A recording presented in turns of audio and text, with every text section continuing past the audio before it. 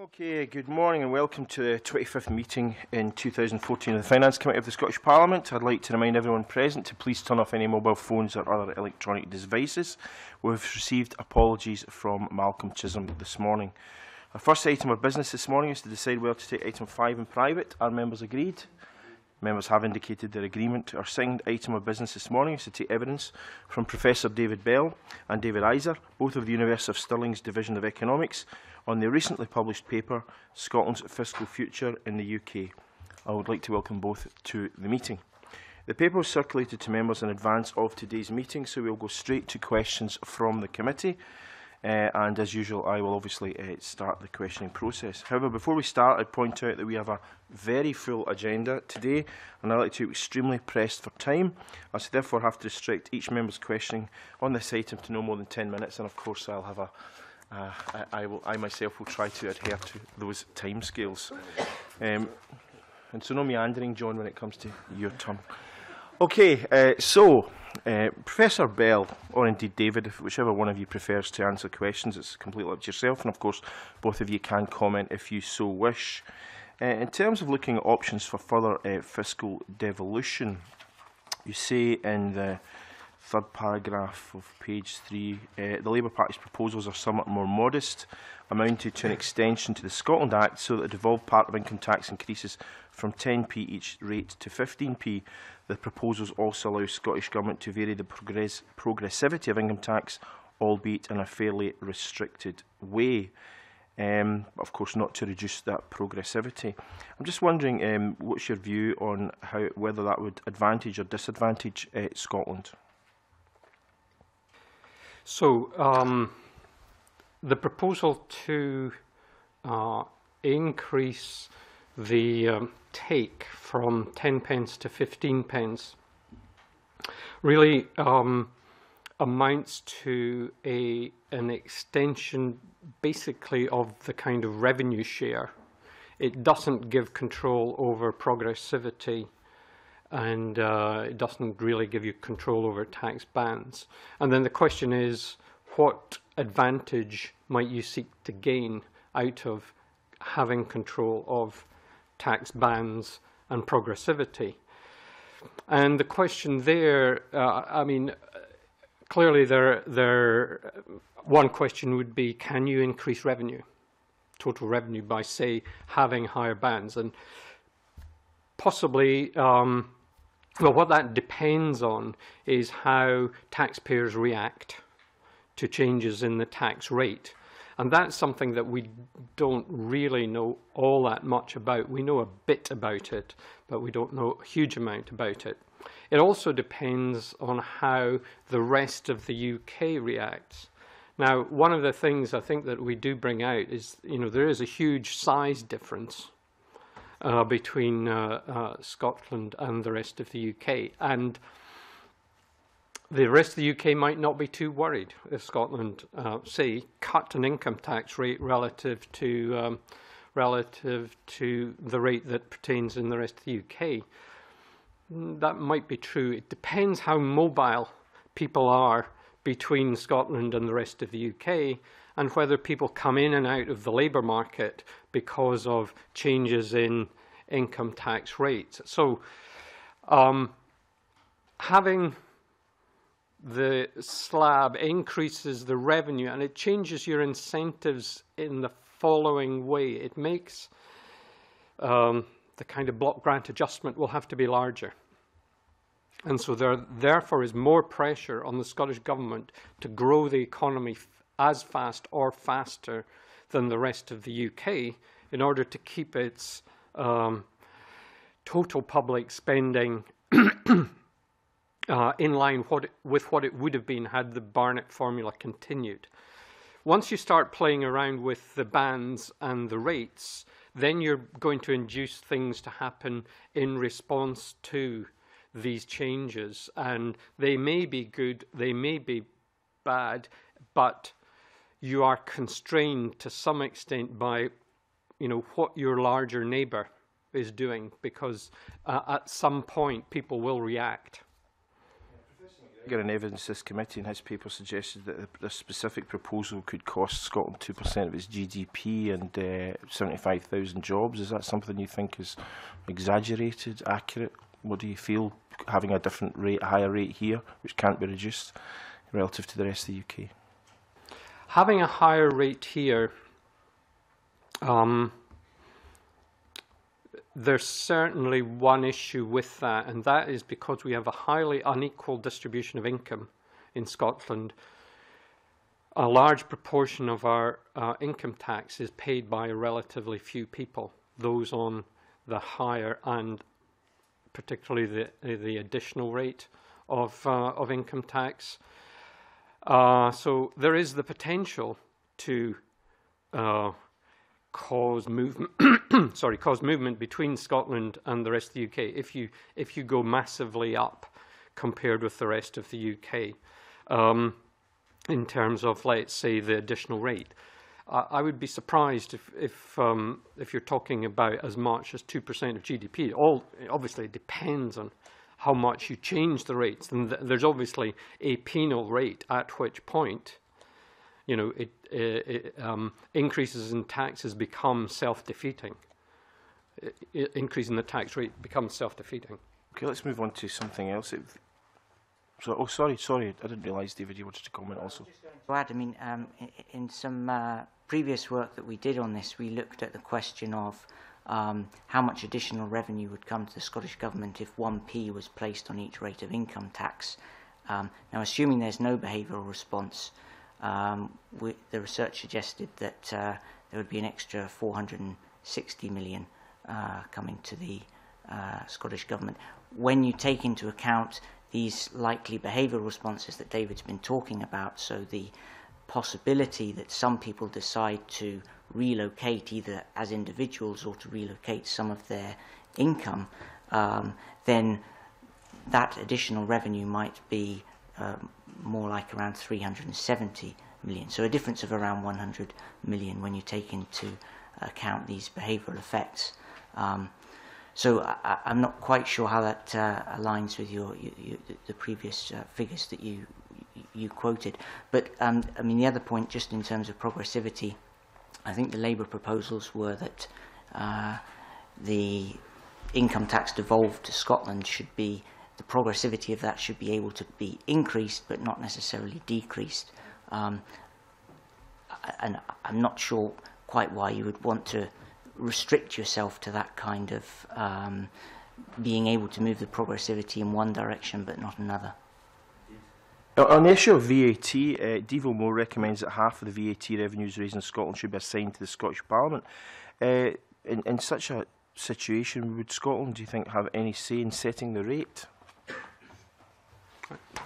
I think the evidence that we have at the moment is that EU law would preclude any differences in rates of VAT within parts of the same territory. So it doesn't seem likely that under that basis the rate of VAT would be something that would be able to be devolved to the Scottish Parliament to be different in Scotland relative to the rest of the UK. Yeah, I'm aware of that. It's the issue what they're saying is that because of that, there's a possibility that maybe half of VAT could be assigned to Scotland. Certainly, you know, I mean, although it wouldn't be, there wouldn't be a different rate from the UK, but would we have a role in helping to set that rate? I guess that is a question about intergovernmental relations and how those play out. So this is what we're talking about here is a tax sharing arrangement. Most of the proposals that are being put forward are not for tax sharing, but tax sharing is pretty common, say in countries like Germany, and effectively that means somehow coming to an agreement about the tax rate and then divvying it up according to some formula. What that means is that Scotland wouldn't share the risk, or sorry, it wouldn't have a different risk from the rest of the UK. All of the VAT would be pulled together for the whole of the UK, and Scotland would get 9%, whatever percent of that. So if the rest of the UK is booming, and they're all buying high value items, a lot of VAT revenue south of the border, Scotland would still get a share of that, even if its economy wasn't, or people weren't spending so much in Scotland compared with the rest of the UK. So sharing of taxes is not something that seems to be very much on the table here. It's quite common in other countries, and it can give a misleading impression of how much power the different sub-central governments, or for example in the German case, the Länder, have. And you've got exactly the right point there, because they don't have a huge say in setting the conditions for the tax.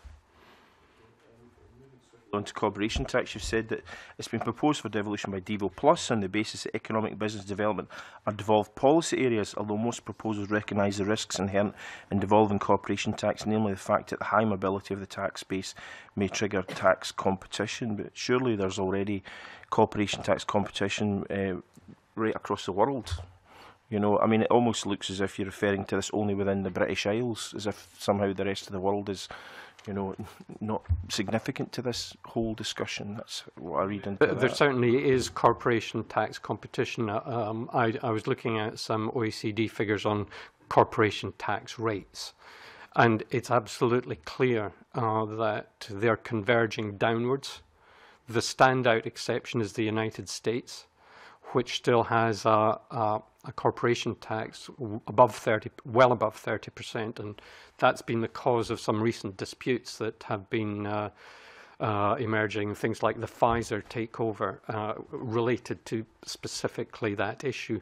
So it does seem to me that corporation tax rates are converging downwards, but I think the rates are only a part of the story, because the allowances and the whole nature of the way the tax is applied can vary, even if you have the same headline corporation tax rate, and that in itself, or these aspects other than the rate, may be of interest to particular kinds of firms. So you emphasize say research and development by giving large R&D allowances, then you will attract companies that are biased towards R&D and so on. So I think it's much more complex than just thinking about the rate, although the rate is quite important. Okay, and how does the USA manage to cope with varying corporation taxes across the USA? I think, is this the Rhode Island question?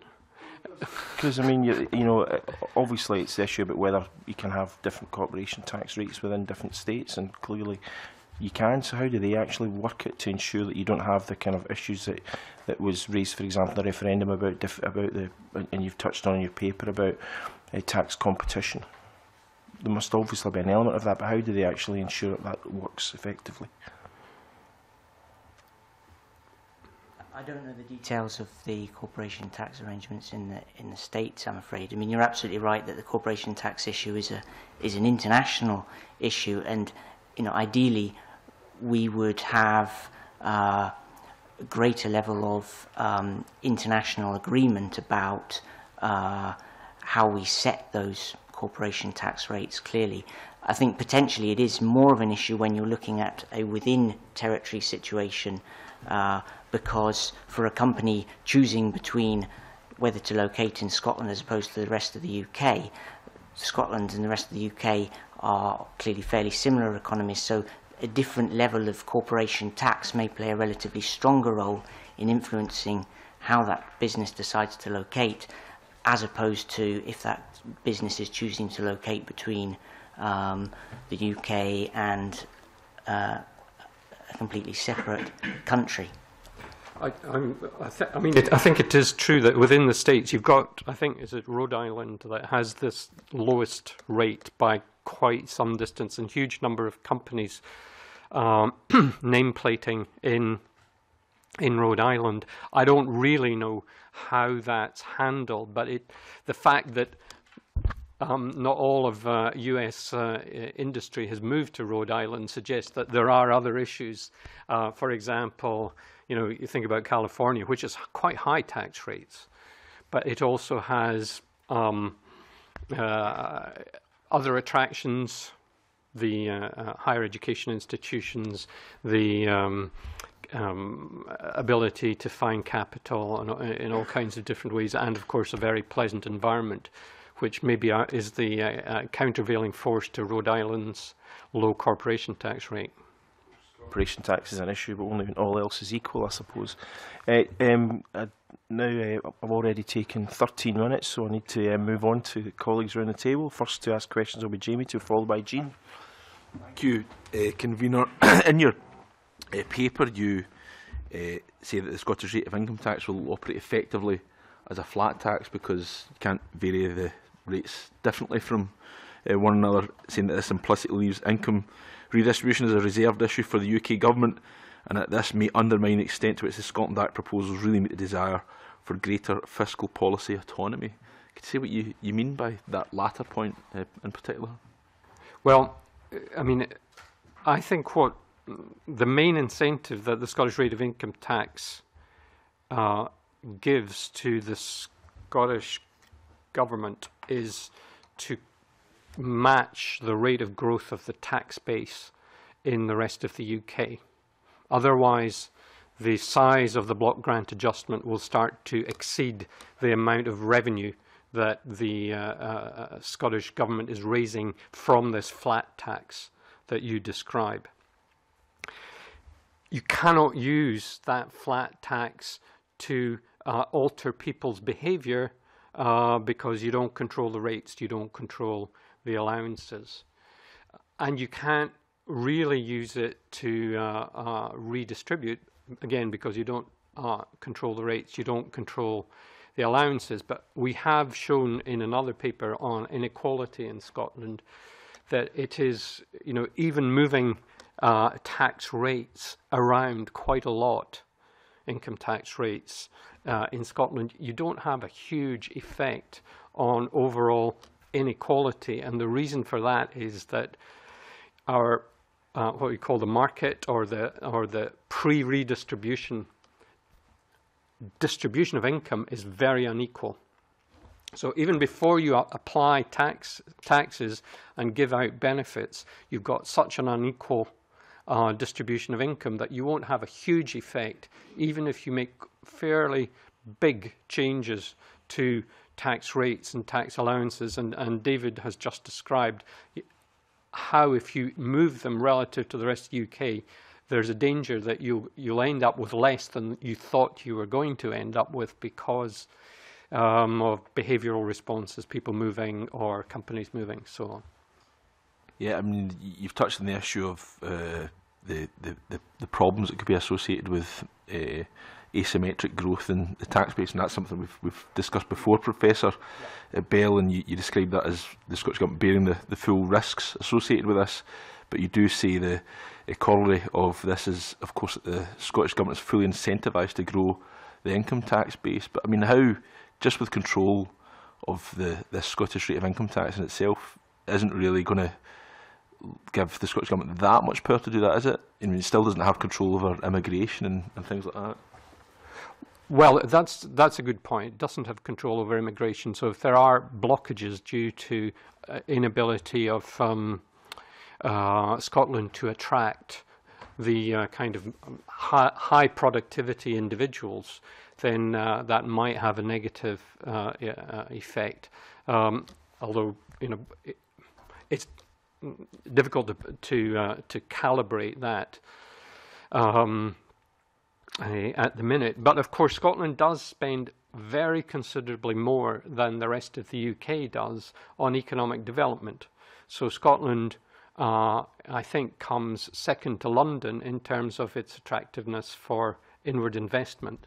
So there are levers, and Scotland's chosen to use the economic development lever, it seems, quite well to enhance the growth of the Scottish economy, which should grow the tax base. So there are, it's not that tax alone will be responsible for growing the tax base. There are other supply-side instruments that are available to the Scottish Government which could help in that regard.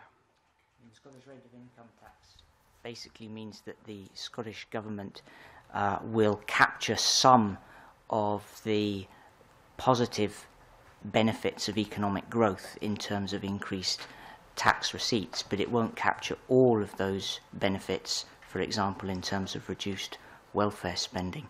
So it's giving some incentives, but not completely full incentives. And the other thing, as you've touched on, as David's talked about, is that it doesn't give the Scottish Government power to address income inequality and the distribution of income.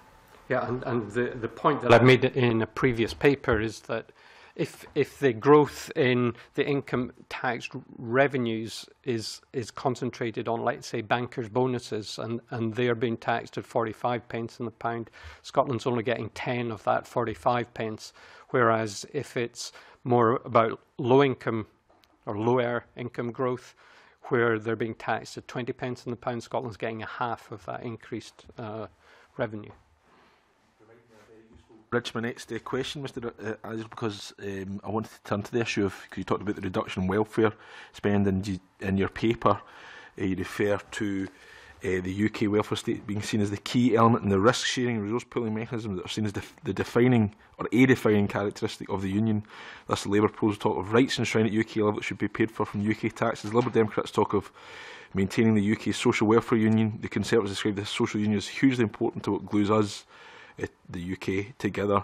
And you say in this context it's unclear to what extent welfare devolution is compatible with these principles. So it seems you're pretty clear it's unlikely that social security will be devolved, but we know that 100,000 more children are likely to be pushed into poverty as a result of these welfare changes in Scotland by 2020. We know about 100,000 disabled people in Scotland are being affected by these changes. We know 80,000 households have been hit by the bedroom tax. So where the Tories talk about this being what glues us together, we're getting stuck in the glue if we don't get any further devolution. Do you really not see this as a serious prospect? You don't think we'll see the devolution of social security to any extent? The point that we were making there was not that we don't think that welfare devolution is on the table or makes sense, but we were simply, in that part of the paper, making the point that the argument for, the traditional argument for keeping most elements of welfare spending reserved, not just in the UK, but in many other countries as well, is that those functions, those welfare spending functions, are appropriate to have at a federal, if you like, national level to ensure that citizens in all parts of the countries receive the same level of welfare services, and that there's an element of risk sharing over the economic cycle and so on.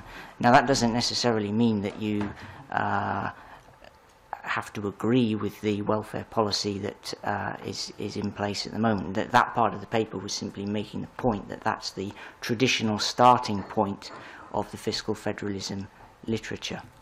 Yeah, I mean, I'm just written something that's not published yet on devolving welfare.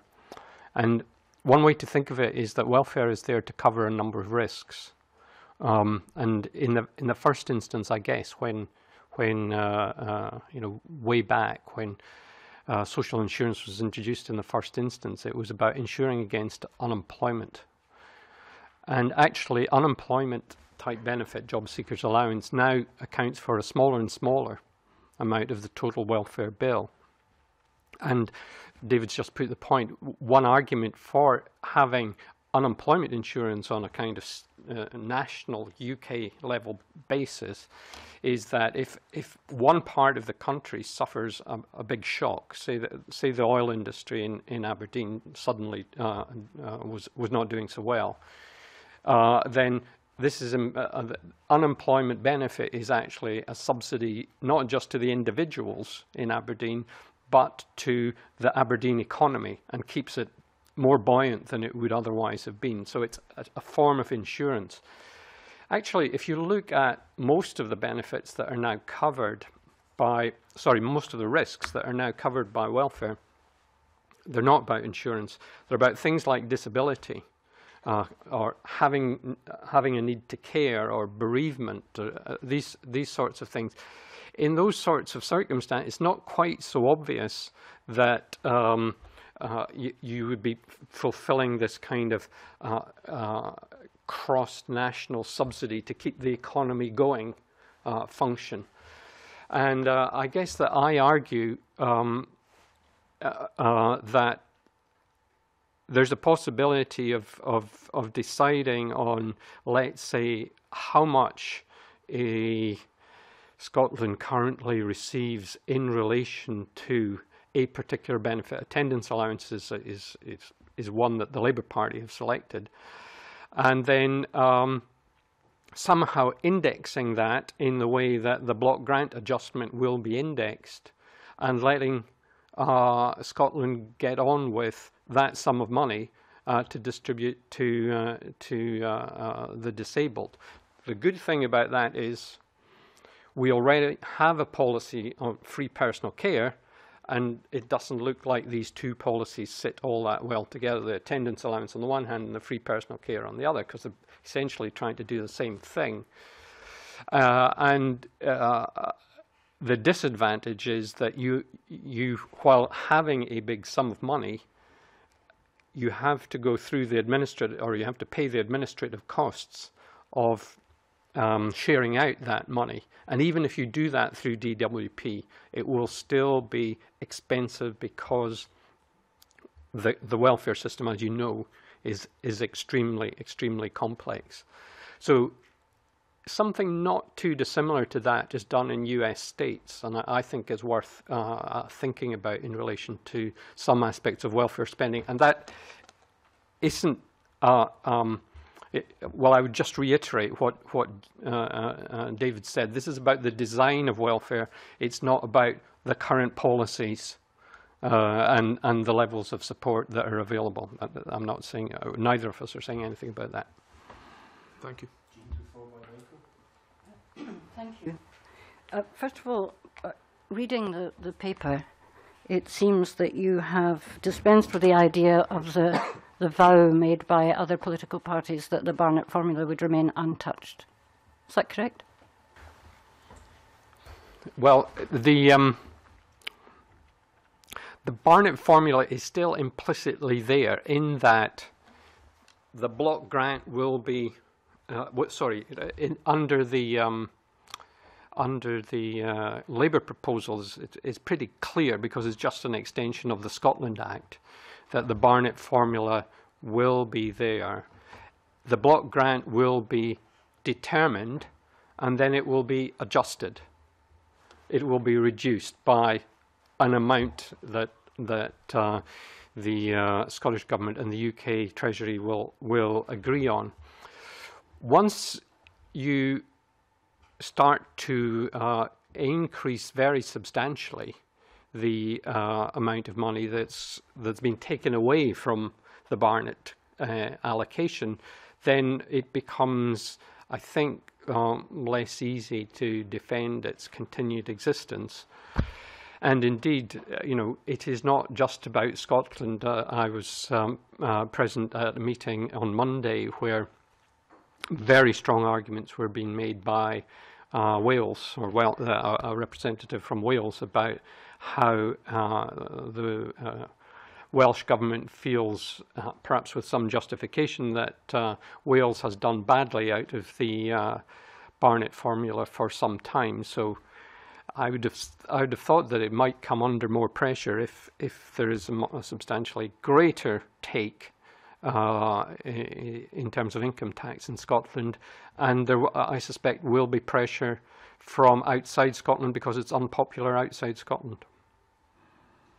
You do, I think, suggest several different parts of the paper that we're generously dealt with, really more or less because of the oil. We have this largesse that comes, but the reality is that we've contributed far more than ever came back in the Barnett formula through oil revenues.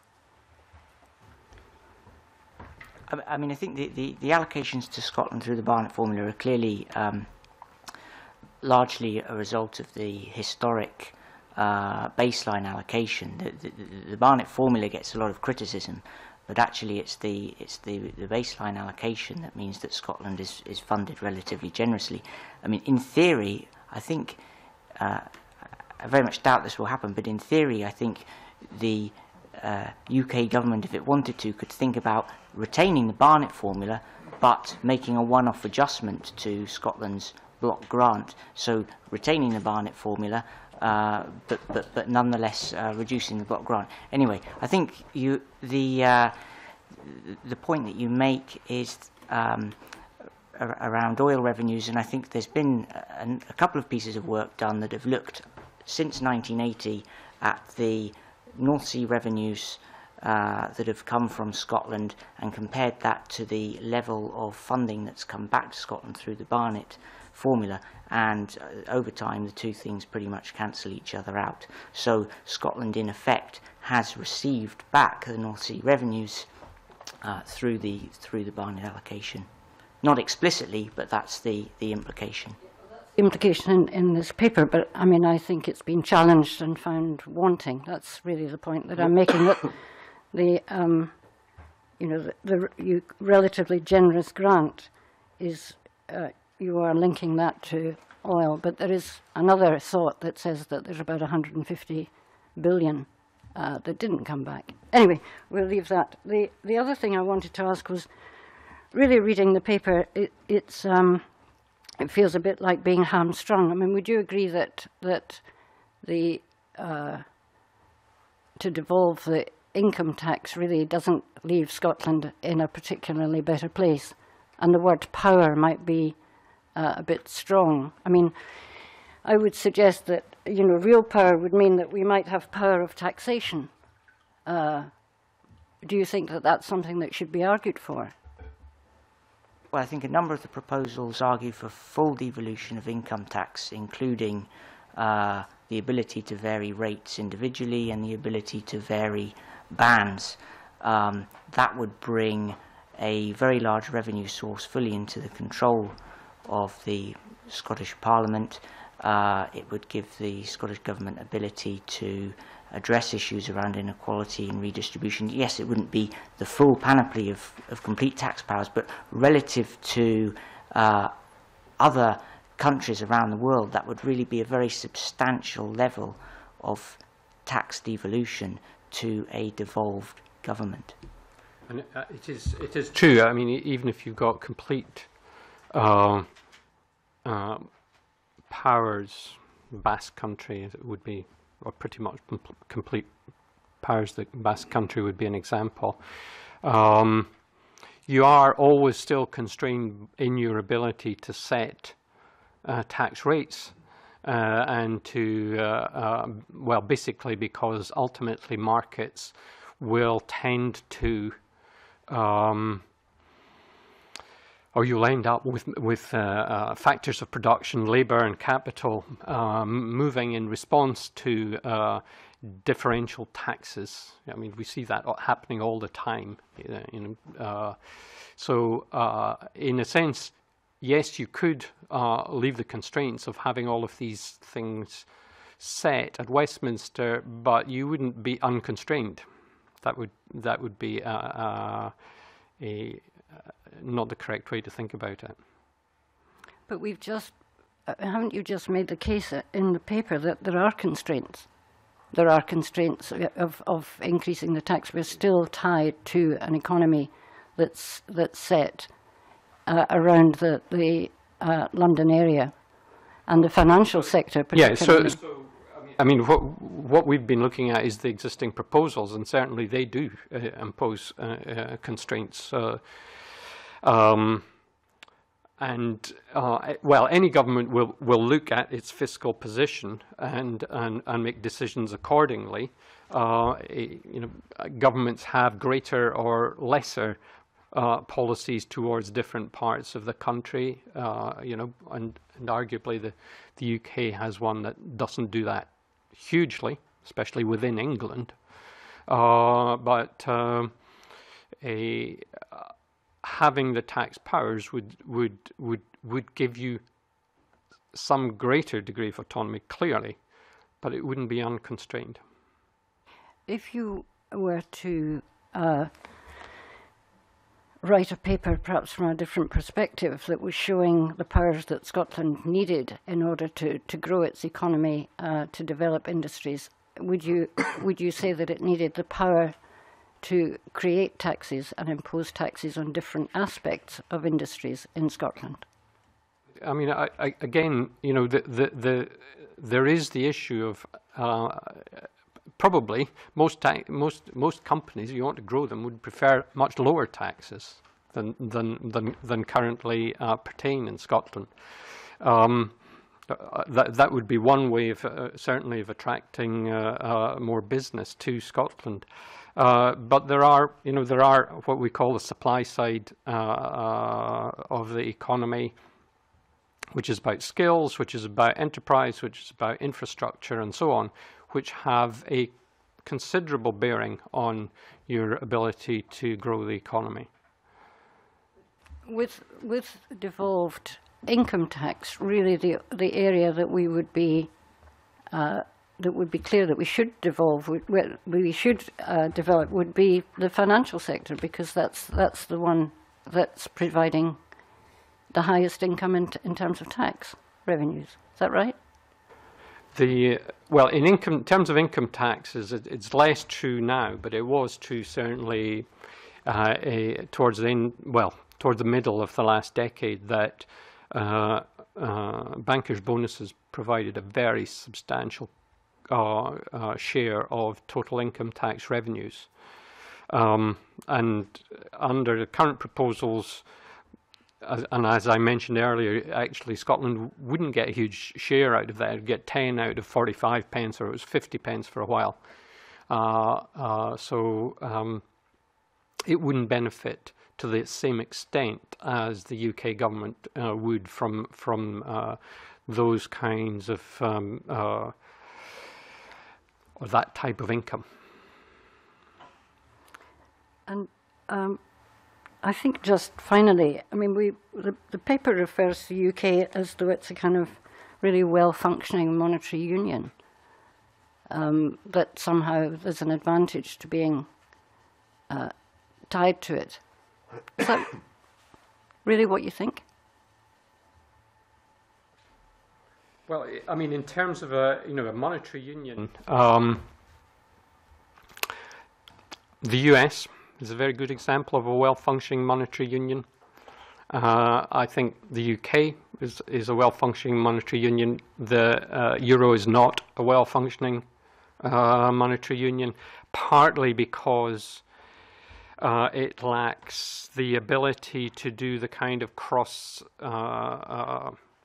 the fiscal transfers which support parts of the state when they get into trouble. So the example that Krugman made recently, although perhaps rather crudely, was that Florida and Greece were in some ways equivalent in the kind of shock that they experienced during the Great Recession, yet Florida has largely, through the kind of transfers I was talking about earlier, weathered the storm and not really suffered greatly, whereas Greece, which hasn't received significant fiscal transfers due to the policies being followed by the European Central Bank and the European Union, is still, has still 60% youth unemployment rates.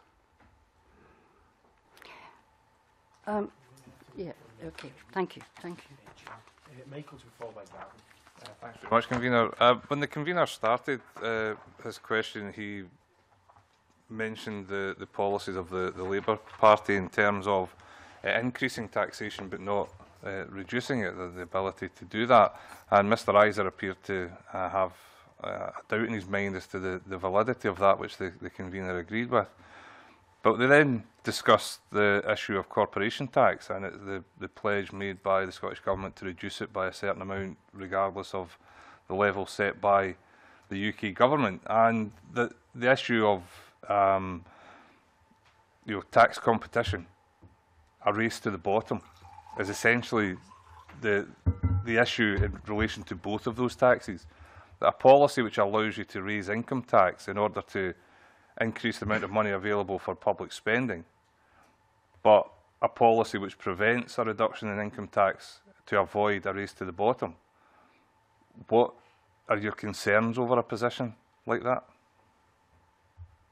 Given that you had some concerns over allowing a race to the bottom on corporation tax. Yeah, I think that's a fair point to an extent. If you look at what's happened to income tax rates and corporation tax rates across countries over time, the pattern's very different. Corporation tax rates have been going down in all countries. Income tax rates have stayed much more constant across countries. This idea that horizontal tax competition always results in lower tax rates isn't quite right. It depends very much on the type of tax and how mobile the tax base is that it's applied to. In terms of income tax, there's evidence that people think much more in terms of, not in terms of tax competition, but more in terms of fiscal competition. So if people can see that they are receiving the benefits of income tax through locally provided services, then they are generally more willing to accept those higher tax rates. And that visibility of income tax is a key part of the reason why income tax is often perceived as a good tax to devolve, whereas corporation tax isn't, because that link between the tax and locally provided services isn't there. The tax base is very mobile, so you can get this race to the bottom. So the issue of horizontal tax competition affects different taxes differently. I think the point that I made earlier about income taxes, really just why would you want to constrain a parliament forevermore to only be able to operate a tax in one way rather than another, which is perhaps slightly different from a policy position of saying we will cut the tax if we have it. Yeah, I mean, this issue of mobility of the tax base is an important one, and capital, I think, is more mobile than labour, and that's why, as we've said, corporation tax rates around the world have been coming down, because companies are able to move relatively easily nowadays, and indeed, that overall, although it's not as extreme as corporation tax, it has become more difficult to raise huge sums through income tax. It's partly because we now have a lot of relatively poor people who don't pay a lot of income tax. We have a lot of relatively rich people who are probably quite good at finding ways of avoiding income tax. And the net result of that, which is bad for the poor, is that countries have increasingly focused not on direct taxes but on indirect taxes. So what happened at the start of this UK Parliament was an increase in VAT rather than an increase in income tax. And the increase in VAT is partly explained by the fact that the tax authorities know they will get their money when they increase VAT by a couple of pence or whatever. It doesn't make a huge difference to people's behaviour patterns.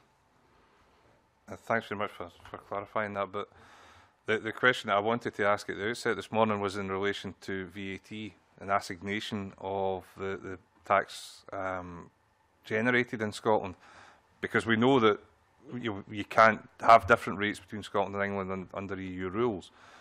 So there's a good example there of how you can look to identify the amount of tax raised in a geographic area and assign that money via the block grant or whatever. Are there other areas where that could be done, or are there other ways that it could be done out with the block grant? Well, I mean, that's slightly different approach from the one that I described earlier. So the one I described earlier was one where, let's say, you take all the VAT revenues raised in the UK and you give Scotland its population share of it. What you're now interested in looking at is you try to figure out how much VAT is actually raised in Scotland and assign that to Scotland. Well, you could do that with a number of things. Actually, for example, Scotland's per head, I've forgotten the exact figure, but it's something like 10%, I think, in terms of alcohol duties.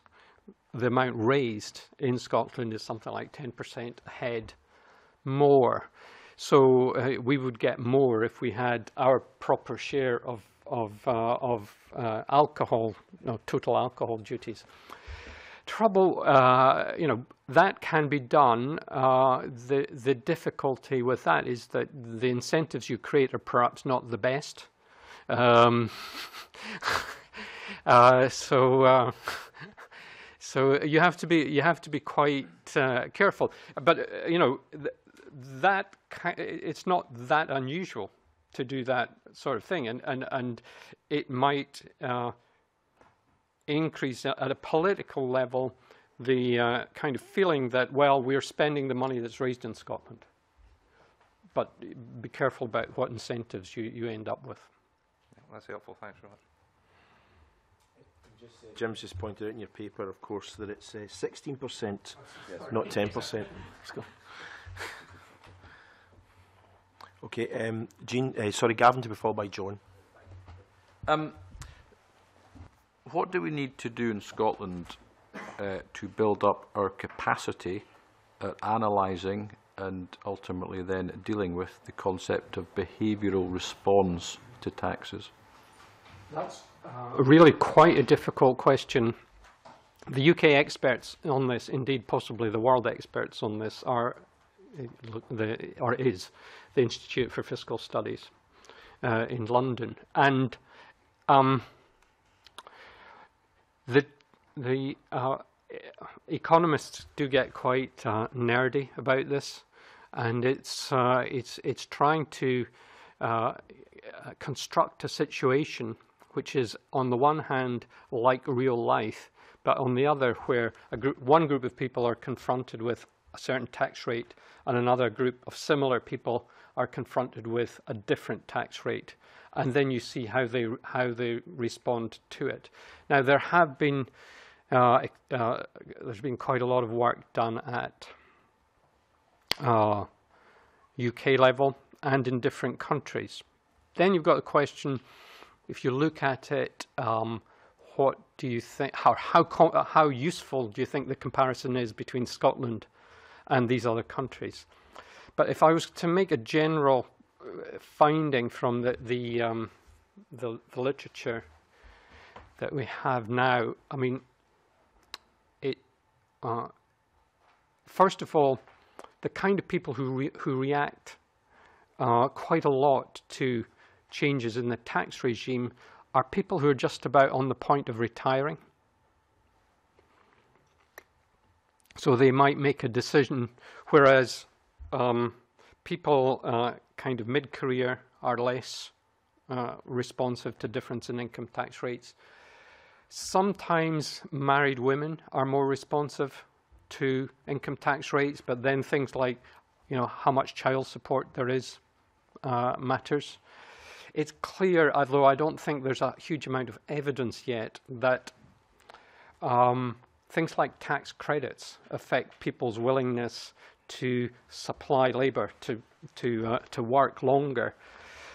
Because once you exhaust your tax credits, you can suddenly be facing not a tax rate of 40 or 40%, you can be facing a tax rate of 70%.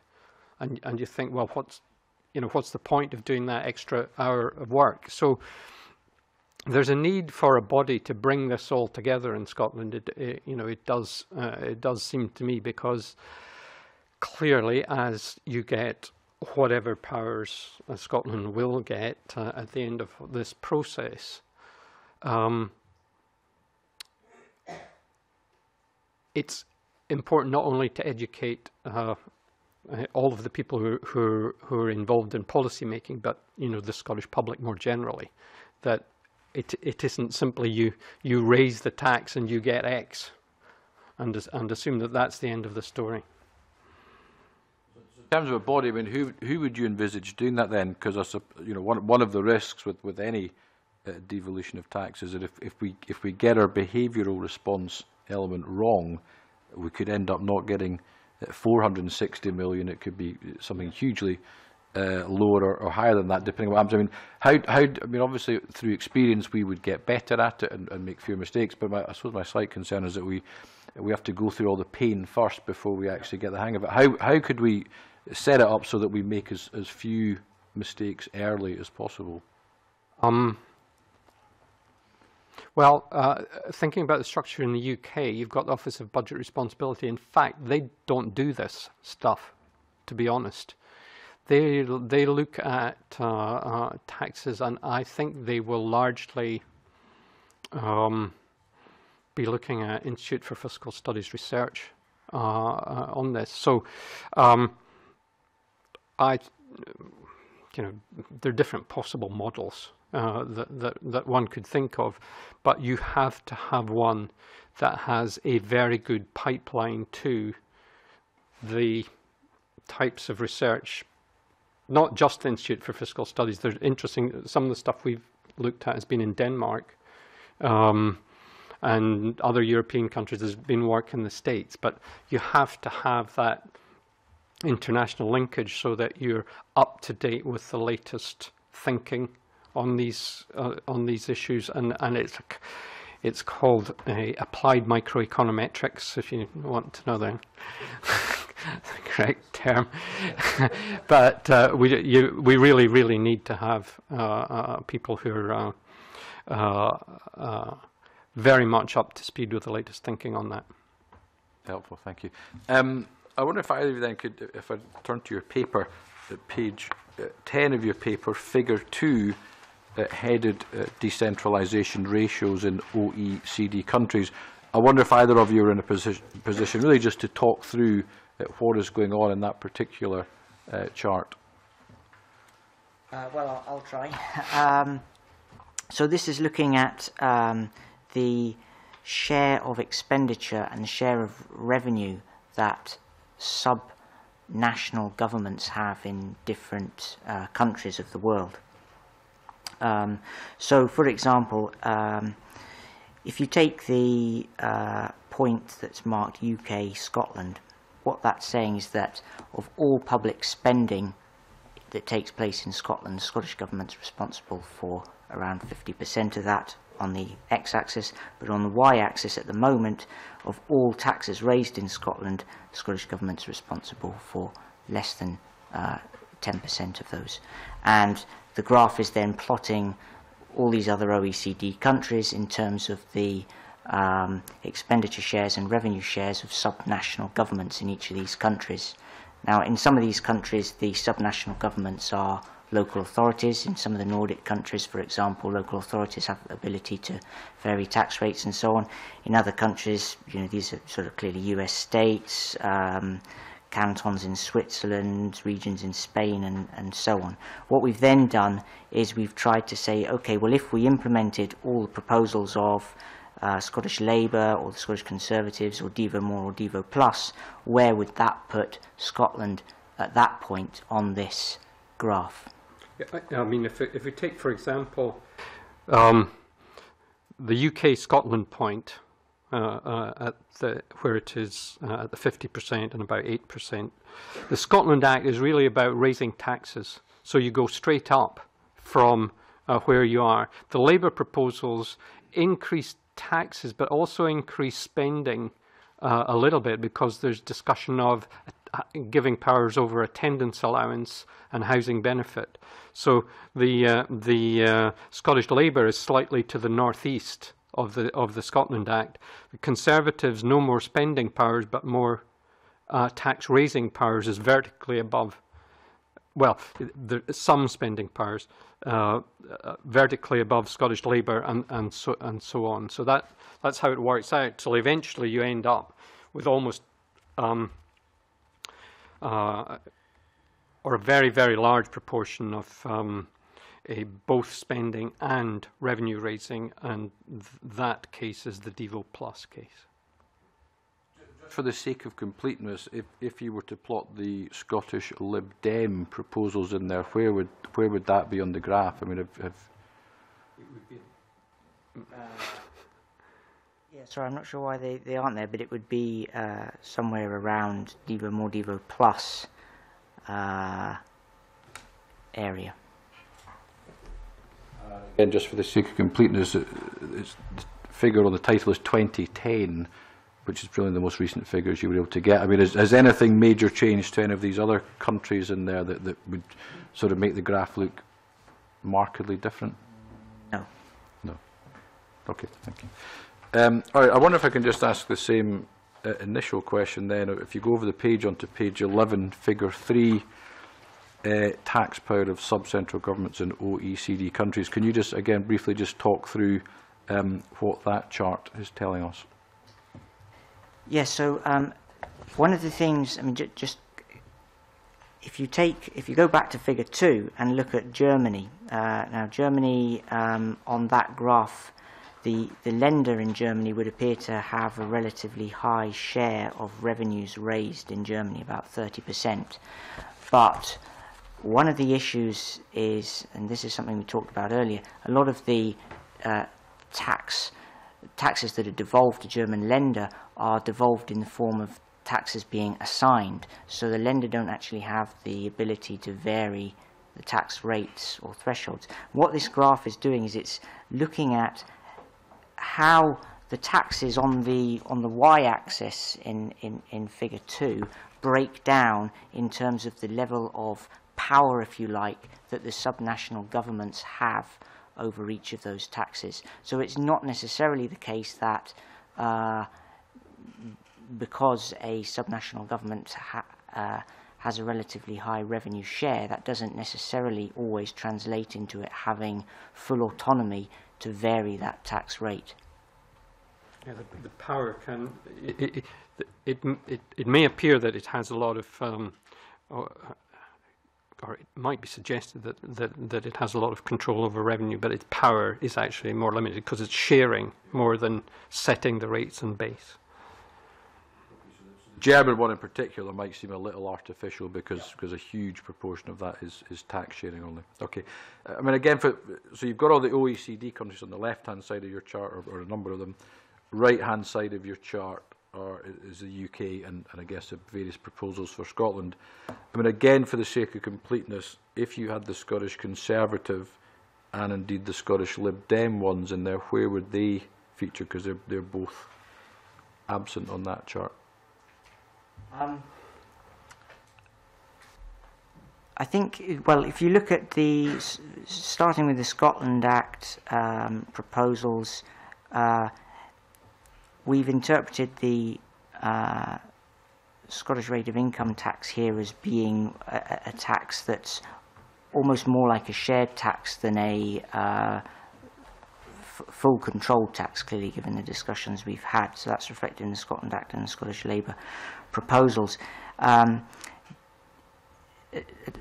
Scotland Act and the Scottish Labour, the Scotland Act proposals are where the Scottish Government varies the rate only, but not the base. The Devo More proposals give full control over income tax, so the Scottish Government would have control over the rate and the base for income tax, but Devo More also bring in the idea of tax sharing of VAT. And the Devo Plus proposals are all of the taxes that are proposed for devolution. The Scottish Government would have control to vary the rate and the base. Again, I can't, off the top of my head, remember exactly where the Conservatives and Liberal Democrat proposals would be, but I think they're somewhere below Devo Plus, but around Devo More. Yeah, they would be. I think they'd be in between the Labour and the Devo More. But we could, for completeness, if you like, come back to you with a graph that has those in, because clearly the share of the central government determined rate and base would actually be higher for both Scottish Conservatives and Scottish Liberals, but I couldn't tell you the height of each bar. You to describe what a chart would look like, really, in verbal terms. I mean, is that easy enough to do? I mean, it would certainly be useful personally. I remember off the top of my head, one of the issues might be that for some of the taxes, it wasn't entirely clear to what extent the proposal gave power over a base as opposed to a rate, and that might be why we haven't included it here, but we can certainly go and have a look at that. Be grateful. Last issue, if I may, then, just the you talked a little bit about the devolution of wealth, or at least some aspects of it. If you were to devolve the whole of welfare, as I know obviously some have and will argue for, what does that do to what you describe as the vertical fiscal imbalance? The vertical fiscal imbalance is the difference between the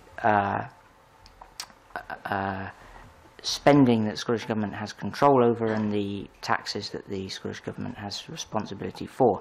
At the moment, the Scottish Government already, as you know, has a particularly high vertical fiscal imbalance. In other words, it has responsibility for a lot of spending but not much tax revenue.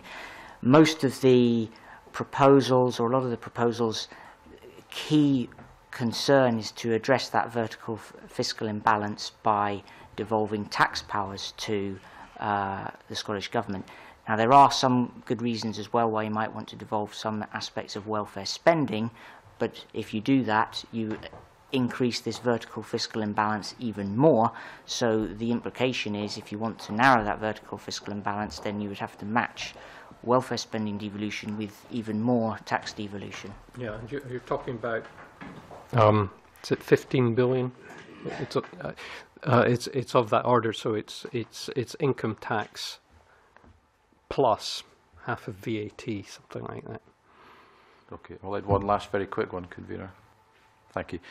The devolution of capital gains tax, pros and cons.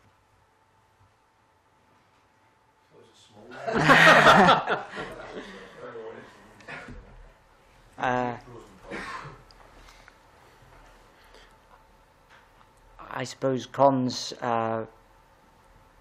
potentially fairly mobile tax base would be the big risk there. Yeah, I'd have thought, I mean, if there are already ways around or avoidance of capital gains, then they probably would magnify these possibilities if you devolve it. Grateful. Thanks, Convener. It's like Gavin Brown, I quite like tables and figures and things, and I started at table 1 and page 7, and I mean the ones that jumped out at me were the ones where Scotland was quite different, and I suppose that was my starting point, is if Scotland's in a different position, are they not the obvious ones to give us let us have control over? And so the first one is North Sea revenue. It would be an easy one. Give us 50%, give us 75%, or something like that. I'm assuming, is volatility the main argument against that? Not really. I don't think so. You know, it is quite common in other states, e.g. Canada, for example, that a share of resource revenues are allocated locally. So, yeah. Referendum, I mean, the UK side tended to argue that, you know, oil revenues aren't going to be very good in the future, and our side tended to argue that they were. So, I mean, it would be a chance to kind of test that if they let us have them and see what we could do with them. Yes, that's true. I mean, the question, I guess, is that if you're going to do this block grant adjustment thing, maybe I was coming to a conclusion too quickly. Certainly there would be a volatility issue about your adjustment to the block grant, because it's even less predictable than income tax is. So that, I mean, it would seem to me, given that there are borrowing powers associated with forecast errors for the income tax revenues as it currently stands, if you were to go down that route, you would have to have increased borrowing powers to cover the uncertainty associated with devolving North Sea oil revenues to Scotland. Do it by giving borrowing powers, or build in so that the first few years the assumption would be you would save and build up a fund which would then cover you in the future. Yeah, but would that not require, I mean, there would have to be a quid pro quo in relation to the block grant, because the UK would be losing that source of revenue for its own revenue account. So whether you can put it into whether you can put it into a savings account is you know, might be debatable. The risks around the volatility are the big ones, but the other thing about the North Sea taxes, of course, is that it doesn't give particularly any incentive to the Scottish Government to grow the economy. It doesn't give any powers over income distribution or anything like that, so it is really just a source of revenue, albeit a very volatile one.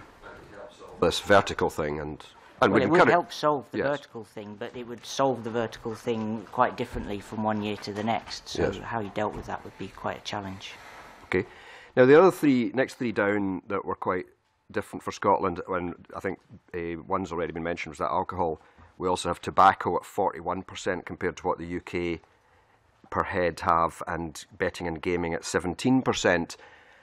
And I mean, these are all issues where, you know, like health policy comes into them, and I think gambling is one of them. I spoke to a group yesterday, and they said that the number one thing they'd like to see Scotland control would be gambling. You know, are these then issues that both we could tie in the revenue side and the, you know, our other policies? I mean, it's possible. But again, this issue of response comes up just as in relation to corporation tax and to income tax. I suspect part of the reason that tobacco duties are much higher in Scotland is not just, I'm not convinced that rates of smoking in Scotland are that much higher, but partly because there may be less smuggling in relation to cigarettes in Scotland because of less easy access to And that would still mean that Scots are paying a lot more tax. Yeah. Because a lot of English people are buying illegal tobacco. That might be true. That might be true. Right. But the question then is, how far can you press that to get the health benefits that you might want to do? It's not a question I know the answer to. I mean, the argument for devolving alcohol and tobacco duties is a strong one, as you've mentioned, given the links to devolved spending policy. There are a couple of practical difficulties in devolving these taxes. The primary one at the moment is that these are taxes at the moment that are levied on production and importation to the UK, not on consumption. Can I ask you, is that difficult to treat?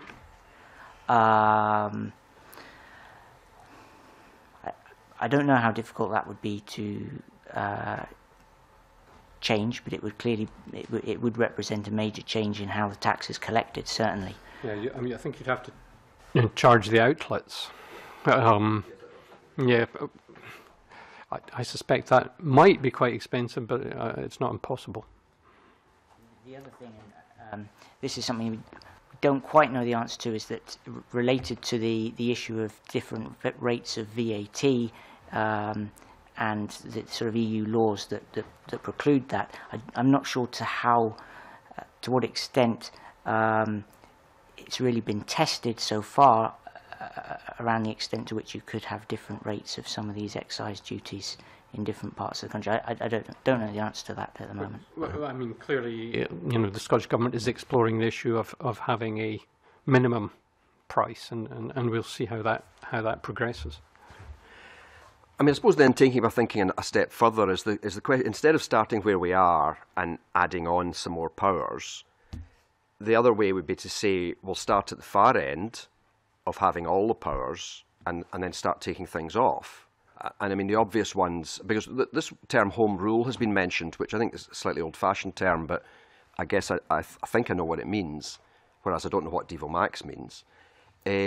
So, I mean, if we were to be in a position, say, like Jersey, where you don't do foreign affairs, you don't do defence, but at the end of the year we would just write a cheque to Westminster, here's your cheque for foreign affairs and defence, and we do everything else. I mean, is that, from a financial point of view, is that feasible? Is that possible? It's effectively what the Basque Country does. You have to be in a strong fiscal position to be able to do that. Now, the UK is not in a strong fiscal position, and Scotland wouldn't be. You know, if it, even if it raised all the revenues in Scotland, then it would be making payments for things like debt interest, defence, foreign affairs, these sorts of things. Of course, if it's making payments, it might want to have some kind of a say around how those monies might be used. But the Basque Country is certainly more affluent than Spain is, so it can go down that line. At the moment, at least, there would be difficulties because of Scotland's fiscal position.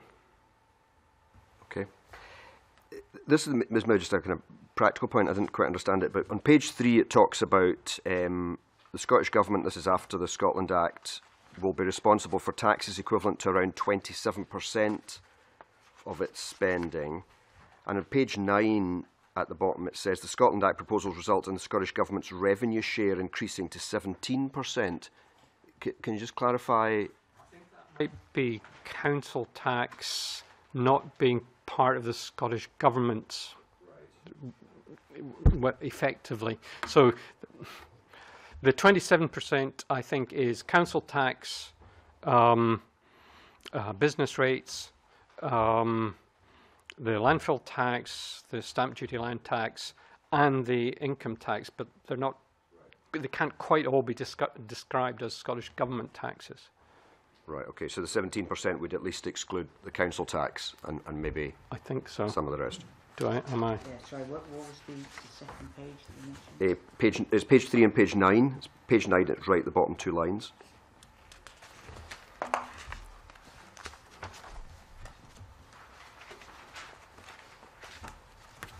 I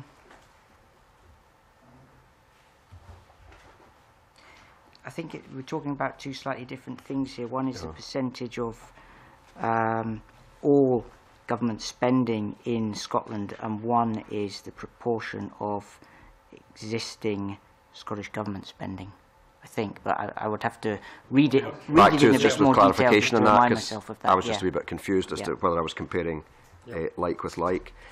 And I think my final question then would be, I mean, you use the word federal in your paper. It appears in page 9, paragraph 4, and it gets used quite widely.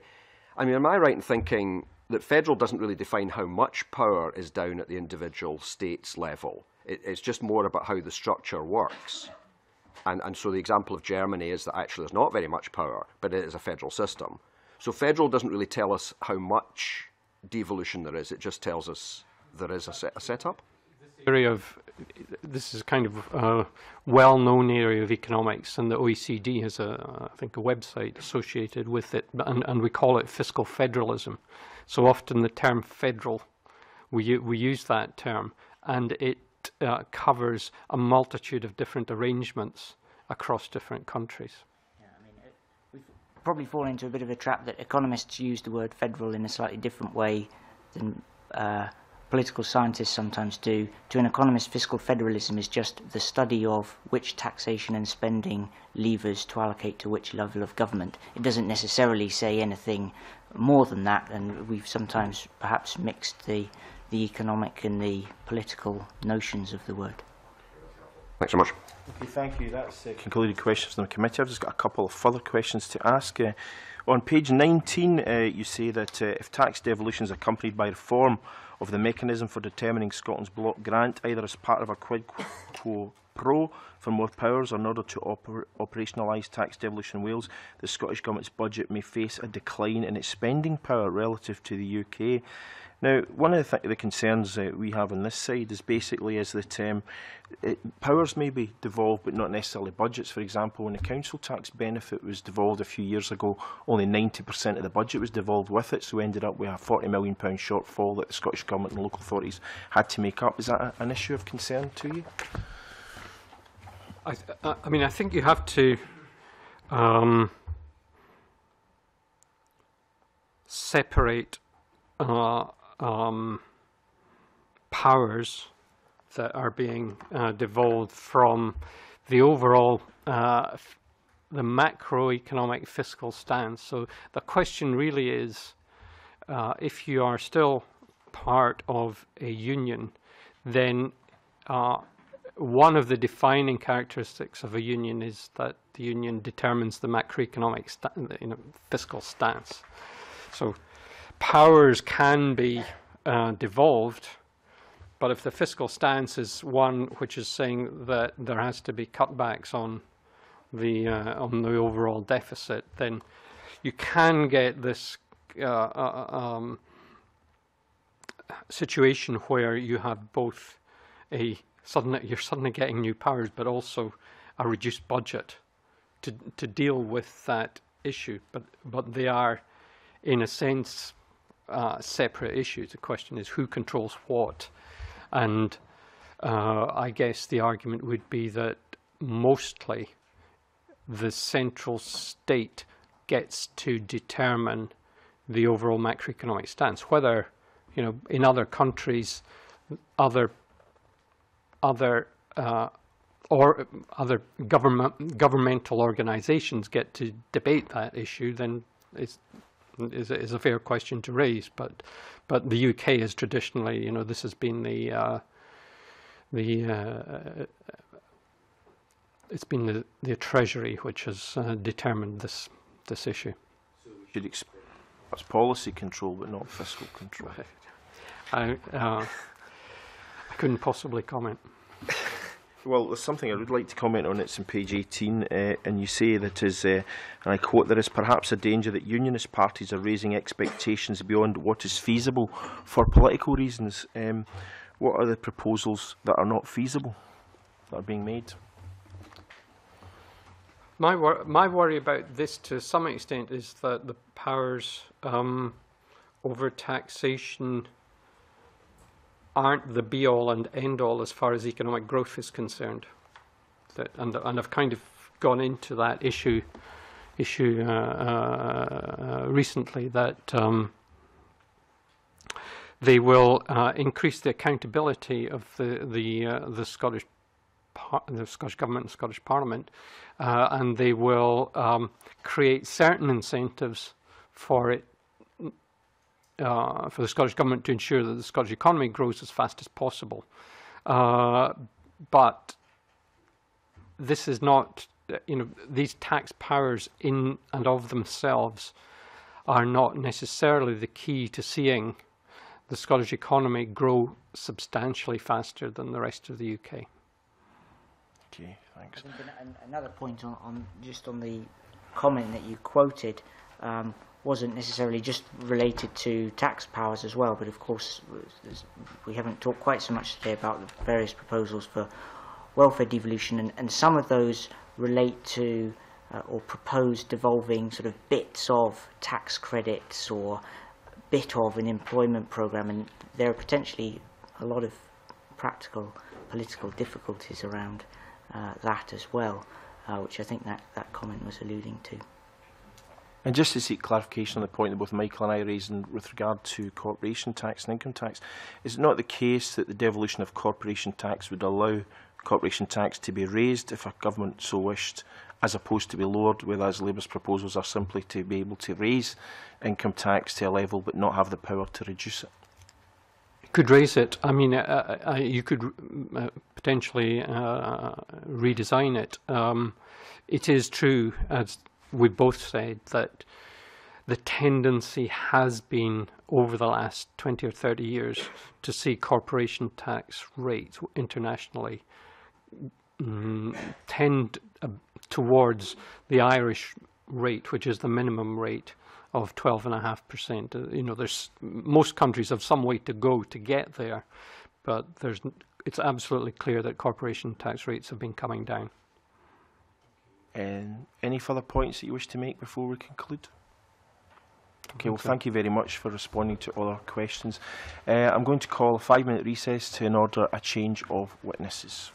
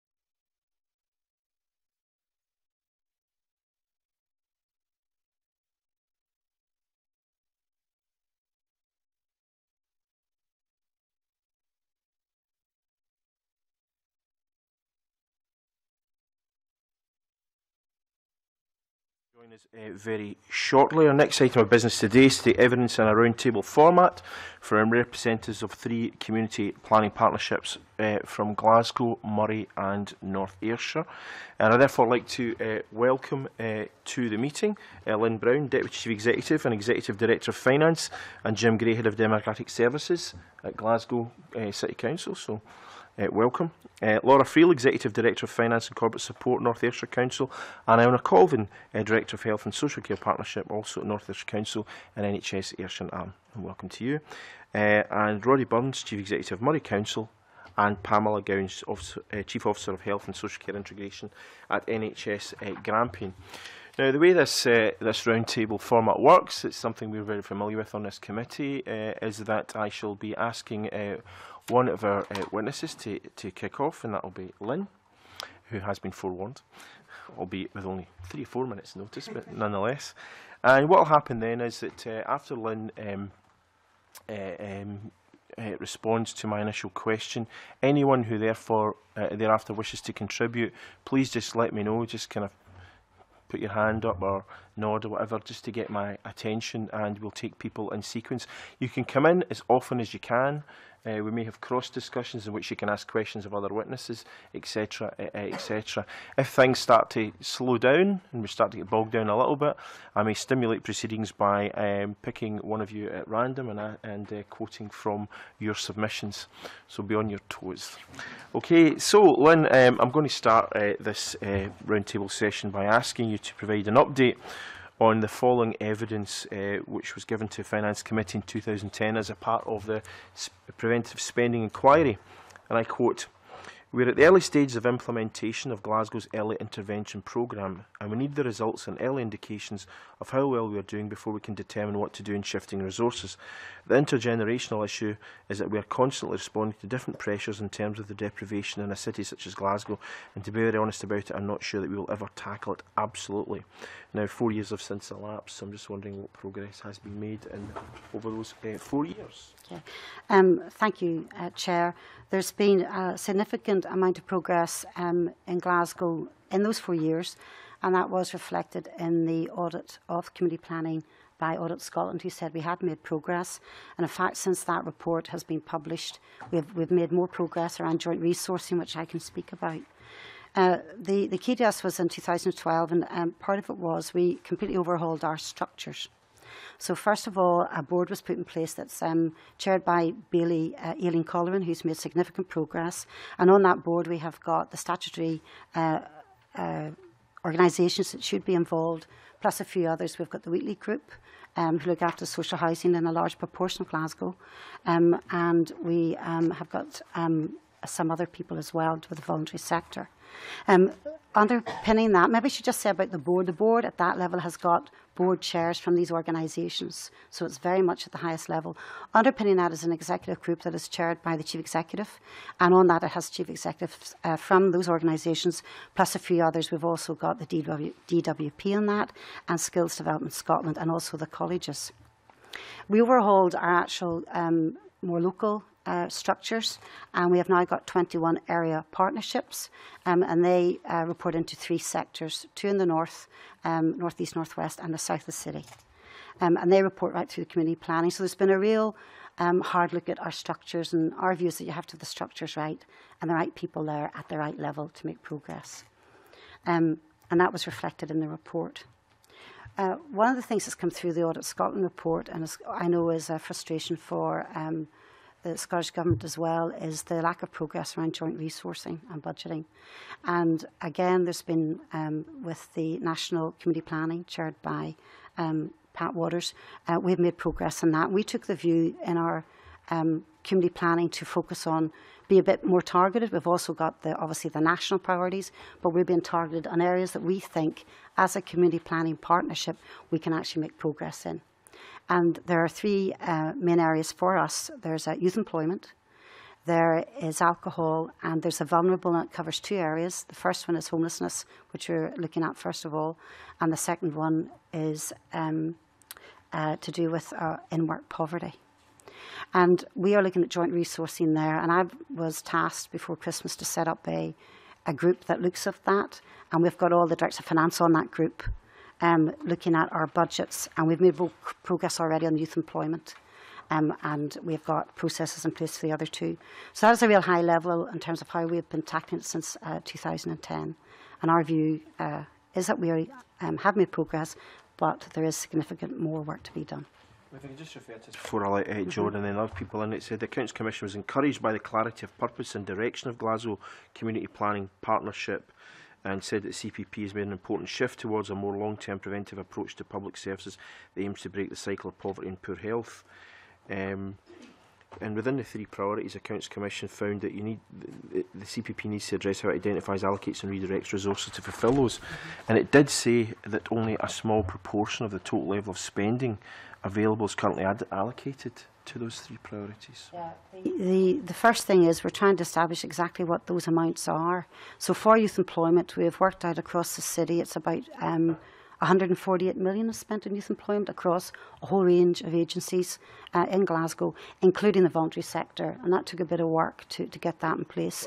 What time period? That's our 13-14 budgets. We also agreed, and we put in all our budget papers for all partners in the Community Planning Partnership, that we are committed to joint resourcing and looking at it. But we are looking at areas that we feel we can make most progress in. The next stage is the alcohol. That's been led by, we're leading on the youth employment, the council is. Alcohol has been led by health, and we've just started the work on that. And the figures are quite minimal, they're about 41 million or so. But again, real progress on that to be made. And homelessness is the next one. And at this point, we cannot say across the city how much is getting spent on homelessness. We could say for the council, for example, but not across the city.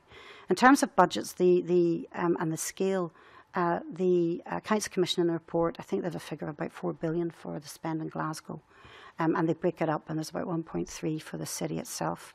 A lot of that spend is to do with DWP spend, is to do with loans charges, to do with employee costs. So we've decided to take a more targeted approach in these hard to reach areas and hard to deal with areas first of all. John? Yeah, thanks, Convener. Yeah, just for a bit of clarification, I suppose, as to what's actually happening as compared to structures and kind of planning and things. I mean, for example, in 3.3, it talks about joint resourcing to gain a holistic understanding, analyse and assess, consider, quantify and consider, which all suggests to me we're still at the kind of preparatory stage. Whereas my impression was, and we'll hear from the other CPPs later, that actually some things were beginning to happen on the ground in other areas. Or am I misreading that? No, there's maybe the distinction is between calculating the amount that's spent and actual developments on the ground. So there's a lot happening in youth employment in terms across the city and different agencies that are involved. We're trying to get a sort of understanding of what the resources that go into that. And we're also getting an understanding of where maybe there's duplication or where we can be more focused. They start the youth employment as the first priority. They started about a year ago, and they had a sort of a summit, I think is the word, where all the agencies in the city came together to talk about what they do and to talk about what they want to achieve, and we're building on that. So also I should say also as part of the community planning, we're looking at reducing reoffending, we're looking at early years, and also the Thriving Places agenda as well. So there's a number of aspects, as well as the priorities, national priorities. But in terms of putting a process in place and a methodology that would work for looking at joint resourcing, we're starting with those three priorities. And all the partners are on board to support that. Okay, thank you. Oh, you're kind of shy bunch. There's no mad rush to ask things, so I shall continue. Jim Gray, in terms of capital planning, Glasgow says a further emerging element of the work of the Joint Resource Working Group is around capital planning. Just wondering if you can talk us through that a wee bit. This is very much an outgrowth of the discussions around joint working and resourcing. Again, picking up on the point that Mr Mason made, that it's not that nothing's been happening before, it's trying to look at it in a more systematic way and make it the norm rather than the if you like, opportunistic or by chance. In other words, trying to work towards a position whereby the partners share with each other at an early stage the capital project ideas, the opportunities that they have, look at where that more can be done by coming together to look, rather than looking at a project simply in isolation. So far we've been in discussion with colleagues in health around the refresh programme of health centres.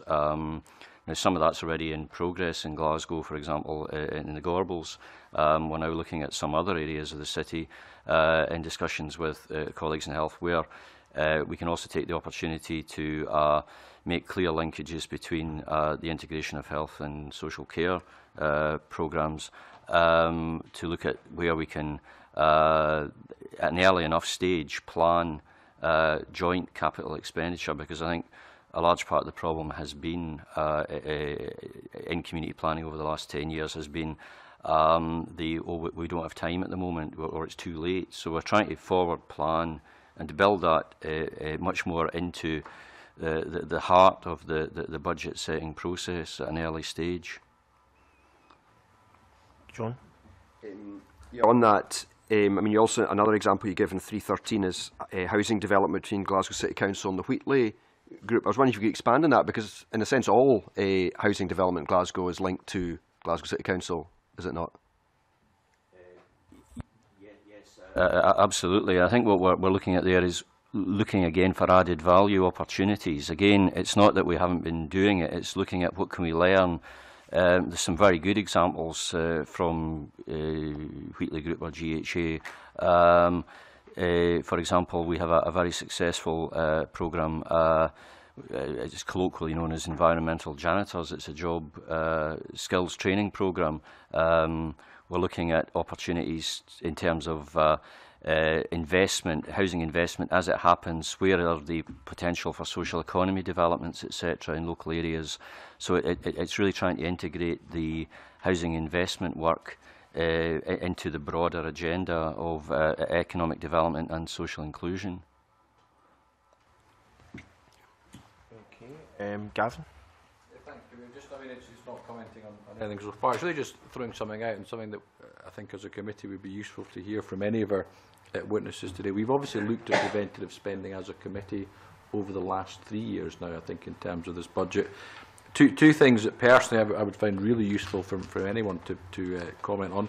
First one is, in terms of preventative spend, it takes a long time in order to get results, and I think we have to be patient. But from what your organisation has done in the last, say, 3 to 4 years, are there any initial results that you have seen that you can point to in a tangible way that you can hold up as areas where you think you've been successful? And there may not be a huge amount of that so far, but if there are any, it would be very interesting to see. But secondly, what are given that budgets are tight, what are the things that you have done less of? Because in order to put additional resources into preventative spending, the money would have to have come from somewhere. So what are you doing less of, and what are the results from that so far as well? Just again, it would be useful to get any tangible examples of that. Well, Iona, I notice in the North Ayrshire's report you say that the family nurse partnership was already demonstrating positive benefits, and that's an initiative that this committee actually championed. I wonder if you can talk about that and indeed other areas. Yep. The progress has been yeah, made.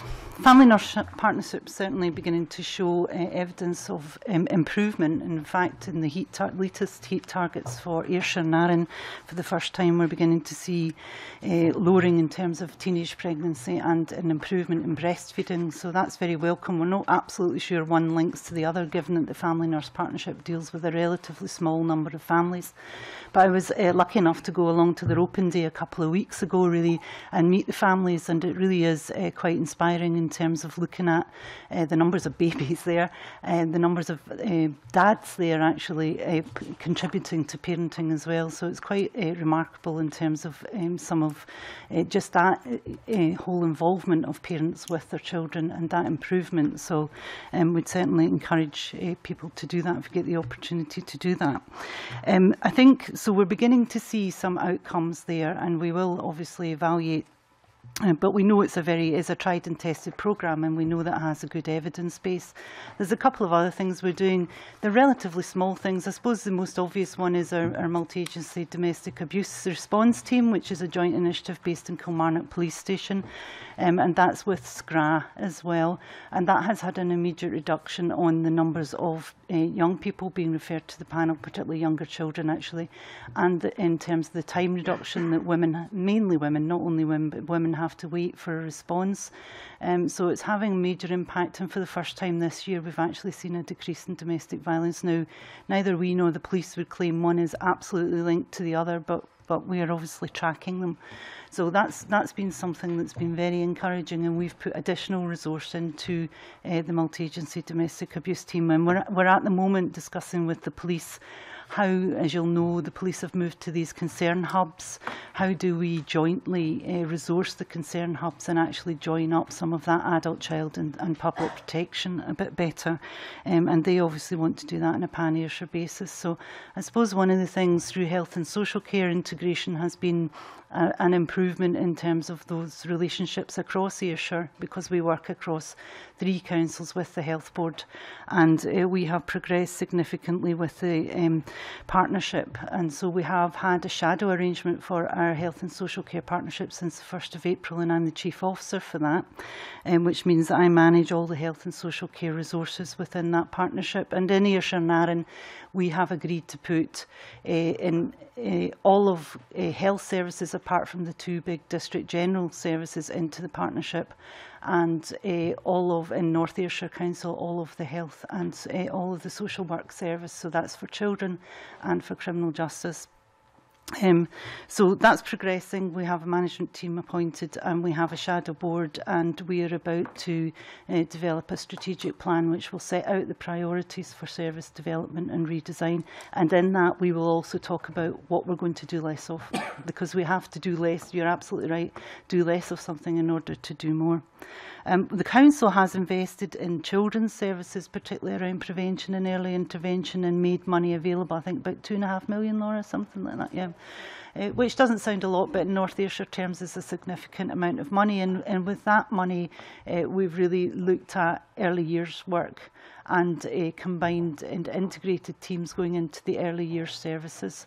So there's a number of initiatives going on that are beginning to show results, but we know it's about moving the mainstream. And really, I think the next iteration, when we produce the strategic plan for the integration partnership, that will begin to move the mainstream, really. Very much. I'm just going to let you in a wee minute, Laura. I mean, I noticed that North Ayrshire Council actually has been commended for its multi-agency approach by the Scottish Government as an item of national best practice, and I believe that the multi-agency domestic abuse team has also received a number of accolades, and as indeed as the No Knives Better Lives campaign. I was going to ask you though, but about the initiatives to make young people war work ready. I wonder if you can talk to us about that. But first of all, Laura, if you want to come in with the point you were going to make. Thank you, Chair. It was really just to build on what Iona had said about moving resources into early intervention and prevention. It is part of the Council's budget strategy to disinvest in some areas to create the opportunity to invest in early intervention and prevention. Iona's given a couple of examples, but we've also diverted money into economic development to invest in youth employment, business work, the work that we want to do with the business sector, because we recognise the importance of that as part of the overall journey for the council. So it is part of the council's budget strategy. One of the things that we have started to do, and we've got no historic trend information on it, but we're starting, certainly as a council, to look at how much of our spend is reactive and how much of it is early intervention and prevention, so that we can track if we are doing what we say we intend to do in terms of making that shift in expenditure. So there's no trend information just now, but as part of our approach to budgeting, we are tracking early intervention and prevention spend. Can I just ask you on that? I mean, how easy is it to split the expenditure into bits? Because, I mean, it's some expenditure that you might say is reactive, but it's also preventative for something else. Are you able to do that? Chair, I think you're absolutely right. It's not black and white, what's early intervention and what's reactive spend, but what we have done is each director looked at their spend and tried to make that split between reactive and early intervention and prevention, and we then went through a peer review kind of process to kind of test that to be sure were we classifying the expenditure correctly, so that we had a strong baseline that as we move forward we can see if we're actually making progress in that shift in expenditure to early intervention. A couple of years ago, myself and Michael and indeed Jim held a North Ayrshire employability workshop in Ardrossan.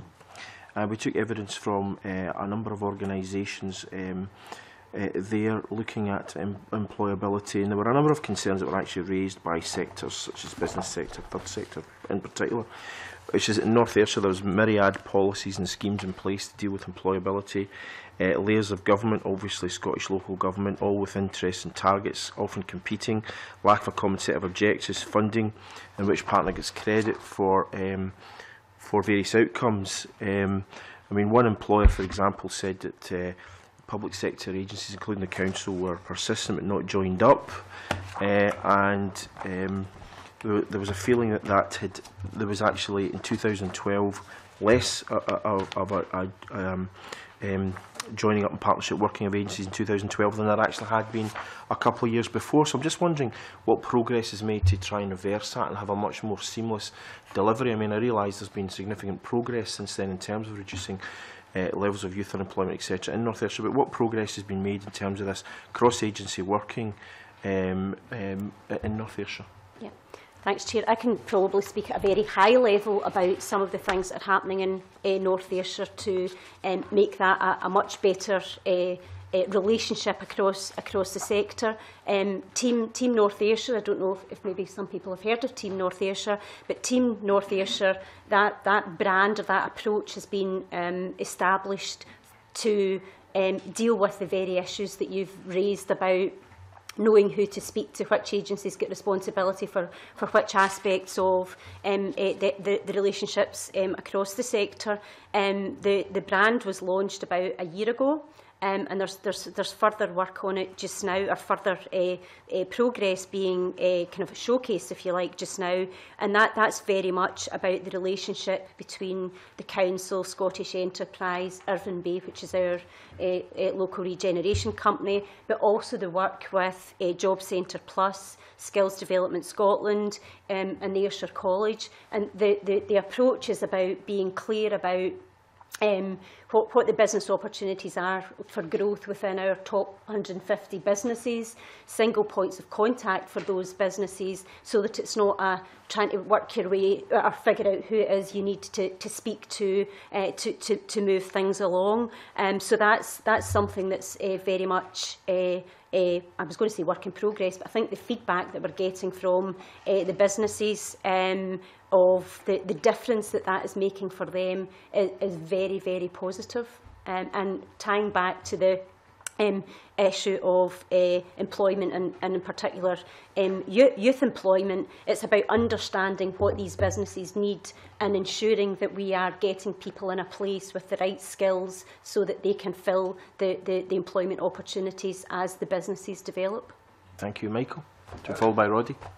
Thanks, Convener. It was in relation to that issue that you raised. The thing that struck me and I took away from that visit to Ardrossan was the frustration of a lot of the agencies that were involved in delivering, what were essentially Scottish Government policies, that they could tell you how much money they were putting in, they could count the number of people who were going through the system, but there was a real sense that the outcome wasn't all that it could have been. So what you could measure, they were ticking all the boxes, they were getting the good numbers through, they were getting the right money to the right places. But there was a real frustration amongst a lot of the agencies that were involved in that partnership, that had they not been constrained by some of the tick box aspects of the process, that they could have had better outcomes for a lot more people. For example, people who were placed with firms or were on training courses where they were restricted to 13 weeks, where 16 weeks might have got that person into a position where they could have sustained themselves, you know, going forward. But at the end of 13 weeks, the course ended, and that was it. They had to move on, and someone else came in. So you count that next person as another person who's gone through the system. But the actual outcome was less than it could have been. And is that a frustration that goes beyond our drossing, basically? I'll give you a minute if no official wants to comment on that. It was really just to give some convener some perception of how we are tackling similar issues in Moray, and how we've tackled them is through. We obviously have the Community Planning Board, which is underpinned by 5 partnerships, and one of those is the Economic Partnership. And that's the partnership that's driven the response to a similar issue around the mismatch between skills and jobs, because that is what the issue is in Moray. You know, it's not just about jobs, it's about the skills for those jobs. So what it's resulted in terms of outcomes is close working with, in our case, it's Highlands and Islands Enterprise, with Skills Development Scotland, and probably more importantly, the private sector in the shape of the Chamber of Commerce and individual businesses who have, in some cases, funded quite substantial programmes, such as Career Scotland, to give young people an understanding of the world of work and also an understanding of how to prepare for work in all its shapes and forms. So that's certainly been a way of taking some of the frustrations out, and also some quite challenging discussions, because when we spoke to employers, what they were looking for was skills in English and maths, the STEM subjects. When we look closely at our attainment levels, we struggle in English and maths. So there's an issue there in terms of how we deliver the curriculum and how we improve. So that's brought about some really interesting discussions about how we deploy resources in schools and what we need to do in the future. So I think, if nothing else, what community planning has added is that kind of discussion. And I think the whole prevention plan is the next logical step from where we are in community planning, certainly from a Moray context. I mean, one of the things in your submission, which differs from other submissions, is the question was asked about sharing of best practice. There's a myriad different sharing of best practice in your submission relative to the others. I'm just wondering if you can talk us through some of those, how you're working with other CPPs and other organisations out with CPPs to share best practice. I think it's broadly a reflection of 2 things. I think, first of all, rather like Glasgow, you know, we had to do quite a bit of refresh around the board structure, and indeed the whole community plan. So the natural thing to do is go away and look where best practice is in the country and indeed elsewhere. So that's partly an explanation for that. I think the second explanation is that because of the size and scale of Moray, we do have to share. And some of that's just about the way the services, because we look west in terms of enterprise and the college network, University of Highlands and Islands. We look east in terms of the health network, in terms of NHS Grampian. So it's a natural thing to do.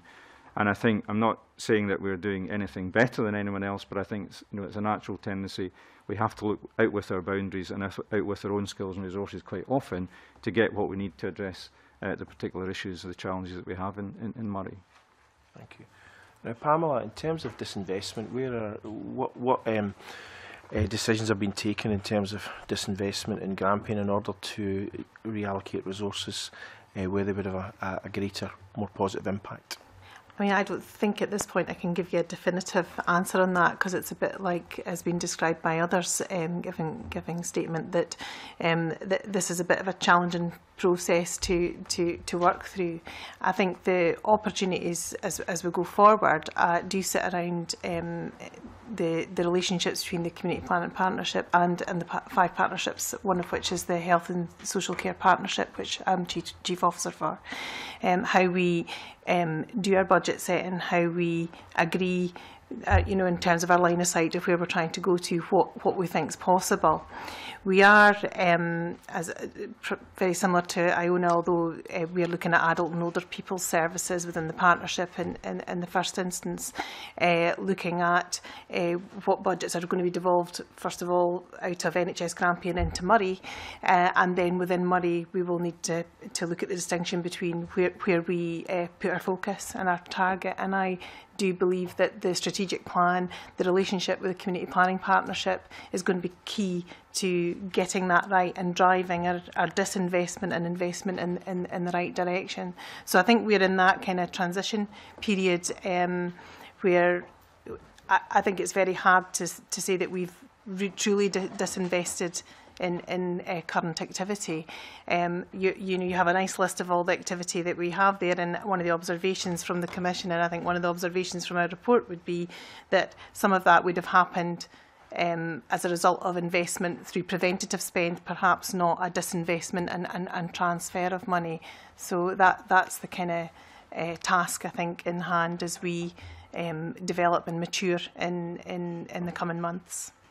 Okay, I mean, it's just that we've been talking about this for a long time, and I'm disappointed and surprised that there hasn't been anything more concrete. I don't know if Glasgow's got anything that they want to mention on this, because Glasgow in the past were particularly concerned about how they would disinvest. So I'm keen to see what has been done. In terms of how we would view the disinvestment, we looked at our budget strategy and we decided that we were spending money on things we didn't need to spend it on, and it was particularly around property. And we had 19 city centre properties, and we reduced it to 6. And that gives us a revenue saving of about 6 million a year. So, you know, over 10 years, we've got 60 million. And that was the financial strategy. So you could put resources, or you could focus on social work and education. So it may not necessarily be within the budget itself, within those departments that you disinvest or whatever. You can do it at a strategic level, and we've been doing that. We've also set up, we've now got customer business service, of which 2,500 staff are in it, including all the Revs and BEM staff, all the staff that work in the schools in terms of clerical, and that's to get synergies of service, and that's also to be able to deal with peaks and troughs of work, etc. What I'd like to maybe add, something slightly different, is what we have found is that one of the ways where you can have preventative spend, and quite often the gain from preventative spend isn't in the council, it's in other agencies. So it'll be in DWP, it'll be in the police. And one of the ways you can do it is where you just work better with partners. And we have got a couple of examples I'd like to maybe share with you, Chair. And the first one was to do with Glasgow's Helping Heroes, and Mr Mason may be familiar with this. It's sort of based in Duke Street. And what we found out a few years ago was that we had about 200 homeless veterans in the city, and it was a real issue. And we have now got a holistic approach. It's actually run by SAFA, which is the Armed Forces family, and they employ the staff. We've got the Combat Stress in there, we've got Poppy Scotland, a whole range of agencies. And the main key agency getting in there was the Weekly Group and the GHA for housing. And we've now got a Glasgow Veterans Programme, and the actual amount of money being put into that by the council is probably not even 6 figures. And we have now got no homeless veterans in Glasgow.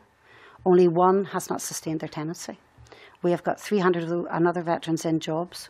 So our way of working can be a preventative spend, and that's how we see we're preventing real issues in terms of health, in terms of housing. And the other one is a thing called the long-term conditions, and that's with health and with Macmillan. And that is again dealing with social worker there, housing are there, other agencies, and this is people who got cancer. And the main thing apart from their health was that they were in danger of losing their homes. They get into real financial difficulties. And since we set that project up in 2010, I think we've got about 40 million in benefits to these people. And Macmillan Cancer Support have said Glasgow is the only city in the UK where you aren't at risk of losing your home if you get cancer. So it's not just a case of major shifts in spend, it's working differently, working with other agencies who can be more trusted. You know, the veterans organisations are more trusted than social work or the council by the people they're dealing with. So we've done a bit of a mix, strategically shifting resources, not spending money where we have spent it before, and more organic in terms of these organisations. And I'd just maybe add in as well in terms of, again, in terms of our youth employment, we took a view around apprentices linked to the Commonwealth Games, and we have put 5,000 young people through apprentices, and most of that is with the business community. So there's different levels, I would say, that you can do preventative spend and different ways of tackling it. And really, letting different organisations play to their strengths, and some of those organisations are more trusted than others when they're dealing with clients. Thank you very much for that. It's very interesting. I take it there's been, if you're reducing the number of facilities from 19 down to 6, you're going to look for a capital receipt for that? Yes, a capital receipt. We had to do two things. We agreed that I think we got about 40 million capital receipts, but we had to invest about 27 million in the new facilities because it's all open plan, and to have that you've got to have the technology. So we agreed that would be the case, but there is a revenue saving every year over and above that. Excellent. Roddy? Thank you, Convener. Just 3 very quick points, really, is to echo what Lynn has said in terms of budget strategy and everything. It's been done clearly on a different scale in Moray is being done very much similarly to what's happening in Glasgow. So, for example, we've taken 12 offices out of the main town in Moray, population 25,000, and we're down to 1, with £250,000 saving in revenue and clearly potential capital receipts. Also, that bit about there's more ground to be covered in terms of prevention. I think we can all do a bit more, and I think all the partners recognise that. But thirdly, and probably more importantly, some of the barriers are often quite indirectly proportionate and quite indirect in all senses to the resolution. So, for example, the labour market can often be a determining factor in something as simple as the number of carers you might wish to recruit. If, for example, some of the retailers are on a pre-Christmas drive, Moray has got a low-wage economy, and that can be a determining factor for many individuals as whether they want to sustain a job as a carer or whether they want to take something more attractive for the season. And that's just the reality, and that's a driver that's clearly out with our control in many senses. But it's just sometimes important to recognise that there are underlying issues that are quite profound in terms of actually delivering a service, and particularly a preventative one. The Accounts Commission acknowledged the good record that Moray has in partnership working, but noted, and I quote, that much of this has been achieved without the leadership of the CPP and as a result of reacting to national policy or specific local initiatives. I think that's fair. I think that's fair comment. I think that what I would be comforted in is the fact that the findings of the Commission do recognise that there now is leadership there, and there is that good partnership working. So the comfort from my perspective, and I hope for the assurance that you have, Convener, in terms of the scrutiny, is that with that leadership and with that partnership working, then the plan that's now in place, and as I mentioned earlier, the prevention plan is the next logical step from that, and that was also acknowledged by the Controller of Audit in his submission to the Accounts Commission earlier this year. I think Murray's well placed to take it forward, and I think, again, as someone said, this does take time, but as I say, I think we are moving in the right direction, and I think that the partnership with that leadership will produce the required outcomes. Okay, thank you for that. Now, Laura, in its report on North Ayrshire CPP, the Accounts Commission commented on the linkages between outcomes and spending by CPP partners, noting that, and I quote, "Together the main local partners in North Ayrshire spent over £500 million a year, but the CPP cannot yet demonstrate significant examples of sharing resources to achieve better outcomes or of directing resources towards agreed priorities."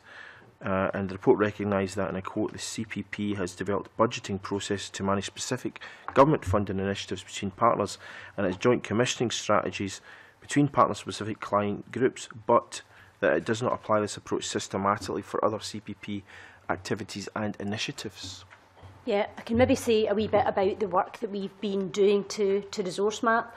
So we've completed the first kind of phase of that.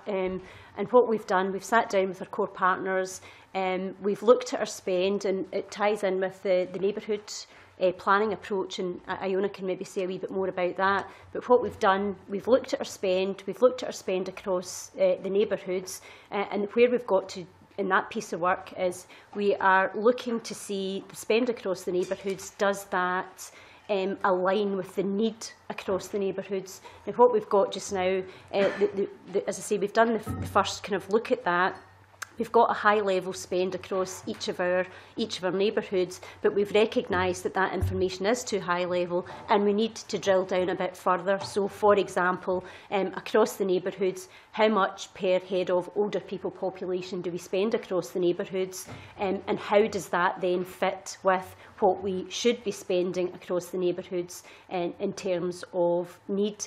And again, that links in with the significant work that's been done to, and I think it's in the evidence of the areas of family resilience, where we've looked at each of the neighbourhoods, characterised the neighbourhoods and identified the needs across those neighbourhoods. So the next stage the next stage of the work that we need to do is to look at that spend, look at it relative to need, and take a view about where perhaps resources need to shift so that it better aligns spend to need.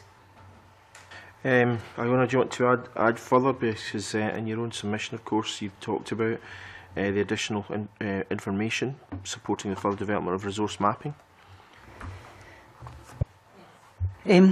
Okay, in terms of, the neighbourhood approach has been really helpful to us in terms of looking at the resource mapping. We know what that will show. That will show that in some rural areas, particularly areas like Arran, we probably spend disproportionate amounts of money in relation to the population. In North Ayrshire, like many other parts of Scotland, we have a huge variation in need between Largs and the North Coast and Arran, where we have large elderly populations, people who live into their 80s or 90s, basically who need health and social care services in their later years, combined with Irvine and the Three Towns, where you see people dying 20 years earlier than the people in Largs and the North Coast. And Glasgow's got exactly the same challenges in a far more compact geographical term, but who become sick in their early 40s and 50s, and that's the challenge that we're facing at the moment. So, and I think that's reflected then in the work that Laura's talking about in terms of looking at needs.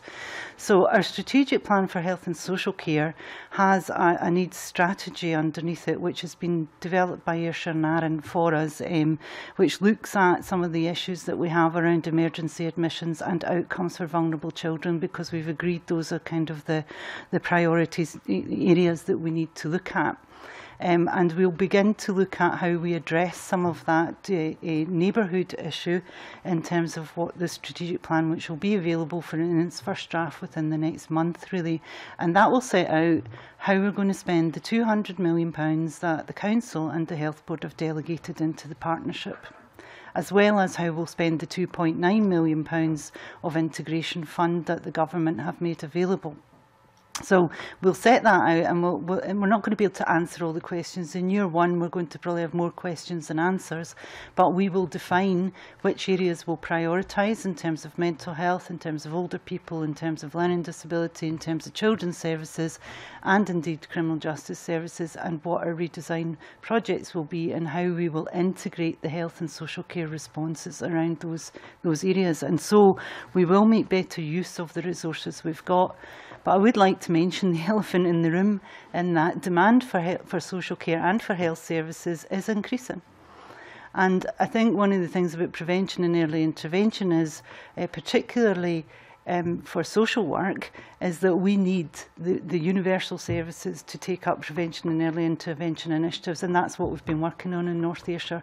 What is it that health and education can do that begins to prevent some of the traffic towards social work? Because we've got more children in care than we've ever had before. We've got more children on the Child Protection Register than we've ever had before. We've got more elderly people in nursing homes than we've ever had before. And we've got, I'm now in charge of mental health services for the whole of Ayrshire and Arran. And we have seen a huge increase in the numbers of people who are acutely ill coming into hospital services who require 1 or 2 or 3 or 4 members of staff to deal with them. So there are a real strain in terms of the issues that we've got in provision of service, and obviously in Ayrshire and Arran we're also amongst the highest in terms of emergency admissions to hospital. So that's why we've prioritised emergency admissions to hospital. A lot of the money's tied up there. But it's not going to be easy to get it out and to move it into community, but obviously that's something that we need to attempt to do, but also to look at the outcomes for vulnerable children. And so we're looking to see what we should do, that we're using the resource we've got in the best possible way, that we're integrating it across partnerships so that we are delivering with education and the police and the health, and I mean health and social work around children, and we're delivering with the health and education and social work and the voluntary sector, particularly around older people and adults in the community. So I think we can do a lot to look at how we can use the resource we've got better, but in the end of the day, the demand is still increasing. And we see every day the impact of the recession, and obviously, which is why for North Ayrshire employment is the most important thing, because we know that having a job will have the biggest impact on somebody's health. And for us, that's really important, but we see every day the impact of the recession, the fact that we've lost more jobs than many other local authorities in North Ayrshire, and the impact of welfare reform, particularly of people being put off their benefits, and the impact that has on very vulnerable populations. So we have to cope with all of that as well as move the money, and I think that we are trying to move the money that we can move, but there's a bit for us it's a real challenge, because we still have to admit people to hospital, we still have to take children into care, we still have to provide nursing care placements, we still have to provide care at home, and we still have to look after people who have mental ill health. So that's the balancing game that we're playing at the moment. Okay, Jean. Thank you, Convener. I was just going to ask, given that the CPPs are relatively new, and that there was, not everybody was wildly enthusiastic about them in the early days. If people feel, and I think it was you, Lynn, who used the word trust, that it seems that that's really important, and if in the process of given that it's slow and that it's difficult to achieve this, do you feel that it's worthwhile? And just, I think, listening to a fairly positive case, in spite of the huge difficulties there are. I mean, when these discussions take place, are you talking about a different way? I'm citing maybe Michael's point that there's a frustration with some kind of tick box systems, or generally, do people trust each other to get over that or around that, or do you bend the system to make it fit what you really want to do? That's not too complicated. I think community planning is very important, and I think, with us in Glasgow, the sort of overhaul of the structure has really helped, and having real political support behind it. And board-level support at these other organisations. It's not just about the council, it's board-level support at health, board-level support, police, fire, etc. And I think that's there now, and I think it's there. Part of the issue is the reduction in resources across the public sector, which is a result of the economic downturn. Means we just have to work together. And I also think there's very much more of an appreciation. It's about the citizens of the city. And that's just becoming more important, because things are moving to outcomes, outputs, and away from inputs. That can change the mindset. So we're firm believers. It has been slow. I also think we've taken the approach that to look at these priorities, we think that's manageable. To look at a whole budget of £4 billion and break it down, we felt in Glasgow was difficult to do, and to what success. And if we can show success quickly on the areas that we think we can do, that's also gives you confidence to go forward, because you've achieved something. You're not just going around in circles, really. So that's how we see it. We see it as really important, and going forward, organisations, private, public sector, have to work together to achieve what they want to do. To echo what's already been said, I think the value of it is it has created that trust, and I think the value of the outcome approach was everyone recognised when they saw the scale and nature that it was only by working collectively, collaboratively, that there would be some way of trying to resolve some of those issues. Because even in Moray, for all of its relative affluence and what have you, there are still some profound issues in terms of the way people's lives are blighted by alcohol, to take an example. So I think community planning has that value. It has created that trust. I give you one simple example to illustrate it. What we've been doing in terms of our objectives is proofing them, giving them a confidence rating, and all the partners have to give a confidence rating for each of the objectives. And one of the low-scoring objectives was having confident young people, and that was all about attainment. And the reason why it was low is because, as is reported in the Scotsman this morning, we have real difficulty in recruiting and retaining teachers. So there's an issue there that however well we might aspire to that target and that objective, we're not going to do it if we can recruit and retain teachers. But what that did, that then sparked off a very constructive discussion between Skills Development Scotland and HIE and others around how could we work towards finding a solution to that. Now, that type of discussion wouldn't have taken place before. It's a very simple example. I know it's highly anecdotal, but I think it illustrates the point for me in terms of the value of having the right people around the right table discussing the right issues. Jim, the Christie Commission found considerable evidence of serious shortcomings in the capacity of public services presently organised to deliver better outcomes. Now, some years have obviously elapsed since the Christie Commission reported, and this committee took a lot of evidence on that. I'm just wondering what particular bottlenecks remain in terms of delivering better outcomes at this time. Thank you, Convener. I think it's probably an emerging consensus that some of the barriers that we face in terms of joint working between public bodies in Scotland are around issues such as data sharing, for example. This is an area we've wrestled with in the youth employment mapping exercise we've been doing, and we've had some progress in terms of finding ways of working around this. One of the, perfectly legitimate issues, I have to say, in terms of data protection, etc., and confidentiality. But I think we have to find more ways of getting more information in something resembling real time to share that information. If I could give the example which is in the paper around, we submitted around reoffending, for example, we found that by bringing a team together who can access the respective databases of the respective agencies, we can work around some of the data sharing issues. But longer term, and particularly around youth employment, we've been having discussions with the DWP about how they can better share the very crucial information they hold about claimants and former claimants. Some of that we think we can progress, some of it may require primary legislation. So that's one of the biggest barriers. Another one which comes up a lot is about, on the one hand, we are trying to work together more collectively in an integrated way, where we've agreed a joint priority, but we are still, as partners, individually required to report to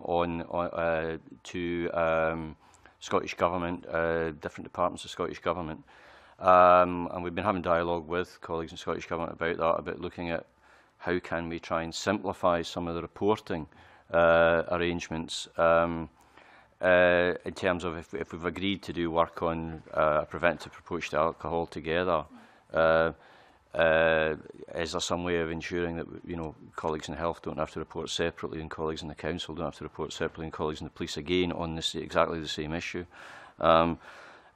Flexibility in terms of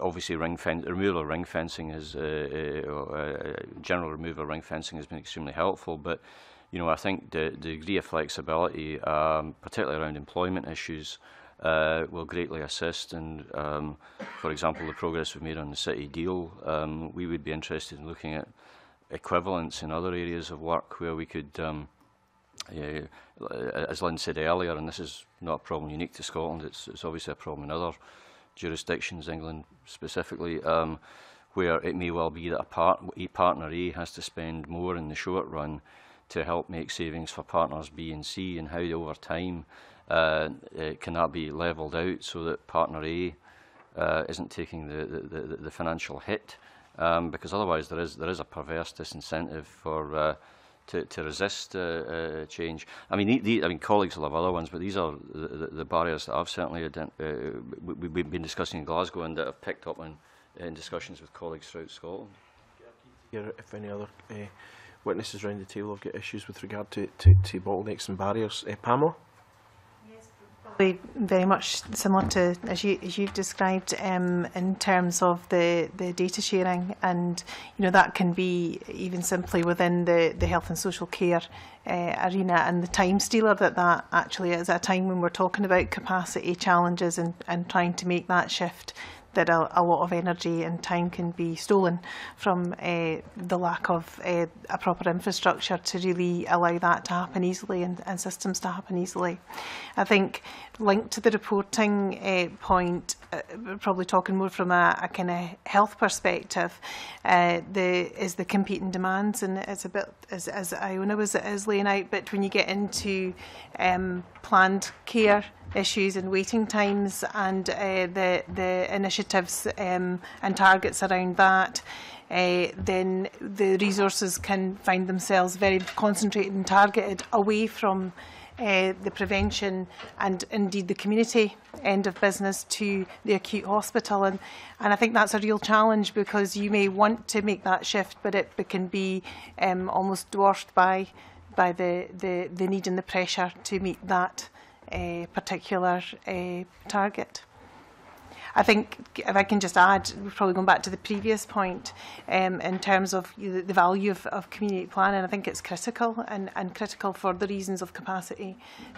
We certainly see a proportion of the population who'd be far better served elsewhere than entering health and social care services with the right resilience within a community and the right options available through some, the support of the community.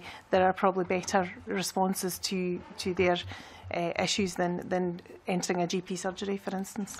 I mean, Pamela, you say it's critical, but in the report Improving Community Planning in Scotland, carried out by Audit Scotland on behalf of the Accounts Commission, the review concluded, and I quote, that CPPs had not met the ambitious goals set for them and are seen as council-driven exercises and are unable to show that they're not able to show that they have had a significant impact on delivering improved outcomes across Scotland, and that community planning had little influence over the use of public money.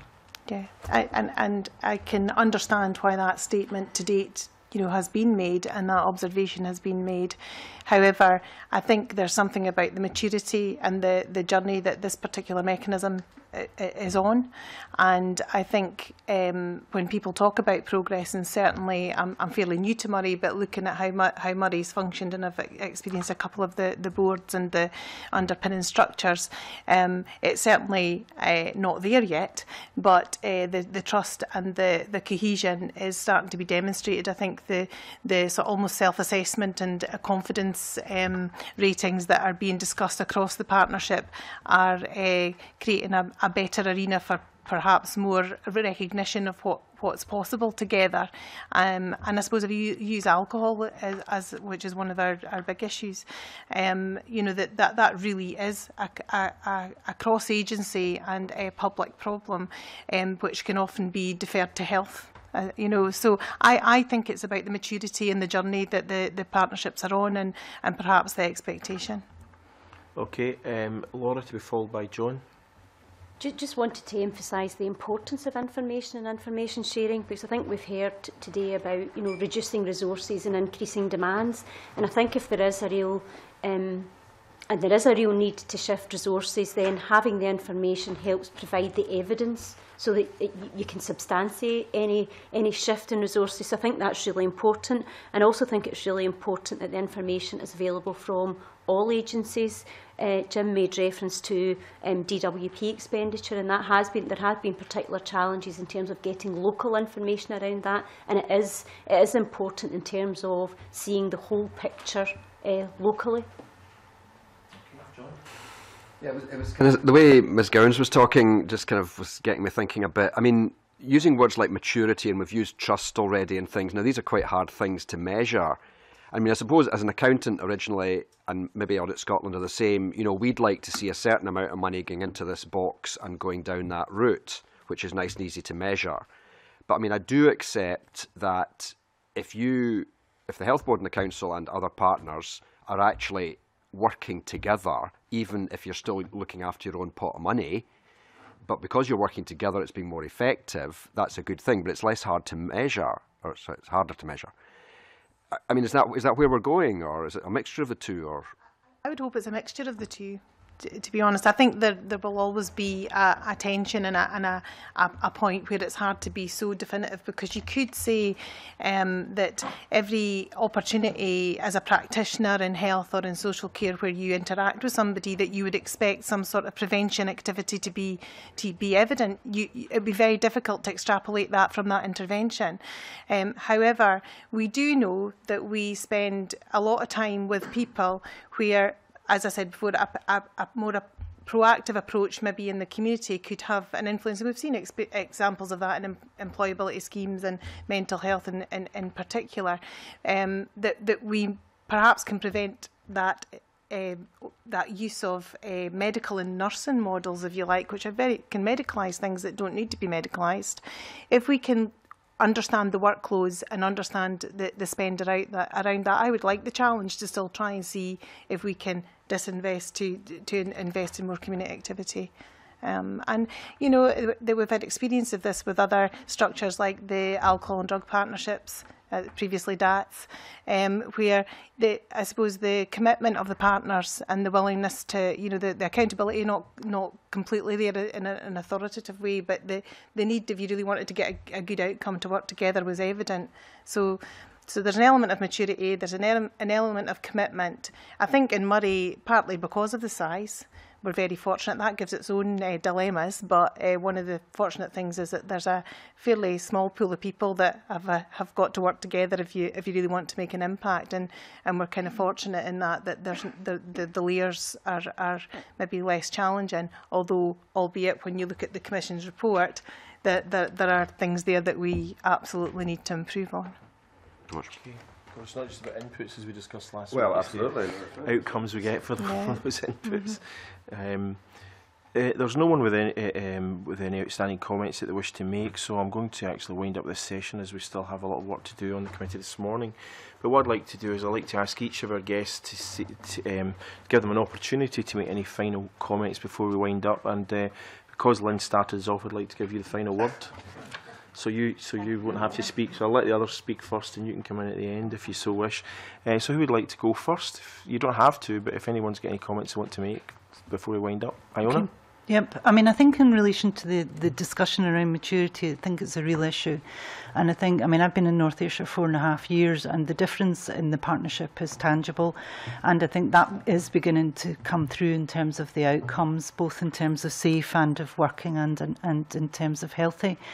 And you can see things like numbers of young people in police custody, numbers of young people in secure accommodation, all of that, numbers of young people in employment, for example, all of that reducing, and part of that's through partnership working. We're on the precipice now of the next step, and I think that partnership and the way that we've worked allowed the Council to feel confident about moving forward with its model for the integration of health and social care. And the Council took that decision 18 months ago to basically put all of its social work resources into that partnership, and the relationship with the Health Board at that point was so positive that they could do that. It wasn't like that 4.5 years ago. So I think there's been a huge move forward, and it is about feeling confident and trusting each other, but obviously it's helped by legislation in this case. So I think that will be a major step forward for us, and I think that what Pamela's saying is right in terms of we will be able to do some of the intervention, we'll be able to do much more earlier intervention than perhaps some of the preventative work, but remembering that the partnership works across the whole of primary care as well as acute services, so that the opportunities there are you know, there are a lot of opportunities there to do things differently than we currently do them, and to use the resources better. And I think to think about the longer term care for Scotland's citizens. So I'm thinking particularly maybe around elderly care, where a lot of the money, 2/3 of the money, is spent on emergency care. And one of the challenges for us, for me and Pamela, is to help make some sense of that, to have a systematic look at that in terms of what that means across communities, as well as within hospital services, which is where we tend to look at it, and to say how can we begin to reduce some of that, and how could we transfer the resource to make it better for our communities. And I think that's about how do we, across health, social work and the private and voluntary sector, begin to look at what kind of care it is we want to provide in the future? And I don't think we've been in that position before. We've had lots of initiatives that basically looking at joint futures, and there's umpteen of them basically. But I don't think we've been at this position where we're seriously saying, right, here's all the money that's on the table. Let's look at what it is that we think that the citizens of North Ayrshire, in our case, are going to need in the future. And that's where I think we are just now. Further comments from our witnesses? I also to say anything? Do you want to say? Oh, sorry, Roddy. To say, I think it was always going to be difficult in a world of statutory bodies to work voluntarily. And that's, I'm slightly paraphrasing the Controller of Audit, and so I wouldn't necessarily disagree with that comment. I think that's a fair reflection. And hopefully the new Community Engagement Act will address some of those issues in the fullness of time. But I think the cohesiveness, the maturity that's been referred to, points yet again to the next logical step is prevention planning and all the benefits which I think we all hope for that have been so well articulated by North Ayrshire. Okay, thank you. No one else wants to speak? Lynn, to finish us off. I think that community planning, and I think the health and social care that that's just been referred to will take it another step. I think it'll actually take a huge leap forward because it's such an important part. But all the other agencies are involved as well. And there's a real prize for us in it, making it work, is in that it's shown that public services are worthwhile, they're of value, and that we can do things, and we can do things right. And I think that's a prize for us in all of this. Okay. Well, thank you very much for that. Thank you very much to everyone around the table for your contributions. I'm now going to call a 5-minute recess to enable a changeover of witnesses and to give members a natural break.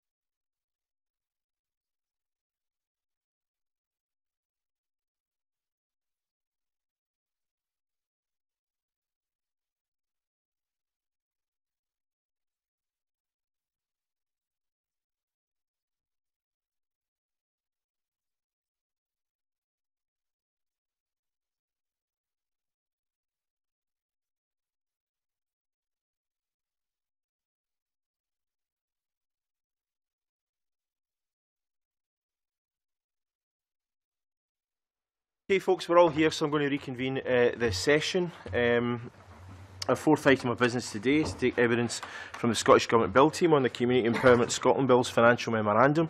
I'd therefore like to welcome to the meeting Dr Amanda Fox, Heather Holmes and Ian Turner. So members have copies of the financial memorandum along with written evidence received in response to a call for evidence. So we will move straight to questions, and as always I'll start off with the questioning. Yes, sorry. Do you want to say a few words? Sorry, I just want to apologise for the sunglasses. I'm recovering from a migraine and my eyes are still exceptionally sensitive to light. So that's okay. I assumed you had some kind of photophobia, so I didn't actually comment on that. Don't worry. I didn't think you'd just flown in from a beach somewhere or anything. If only.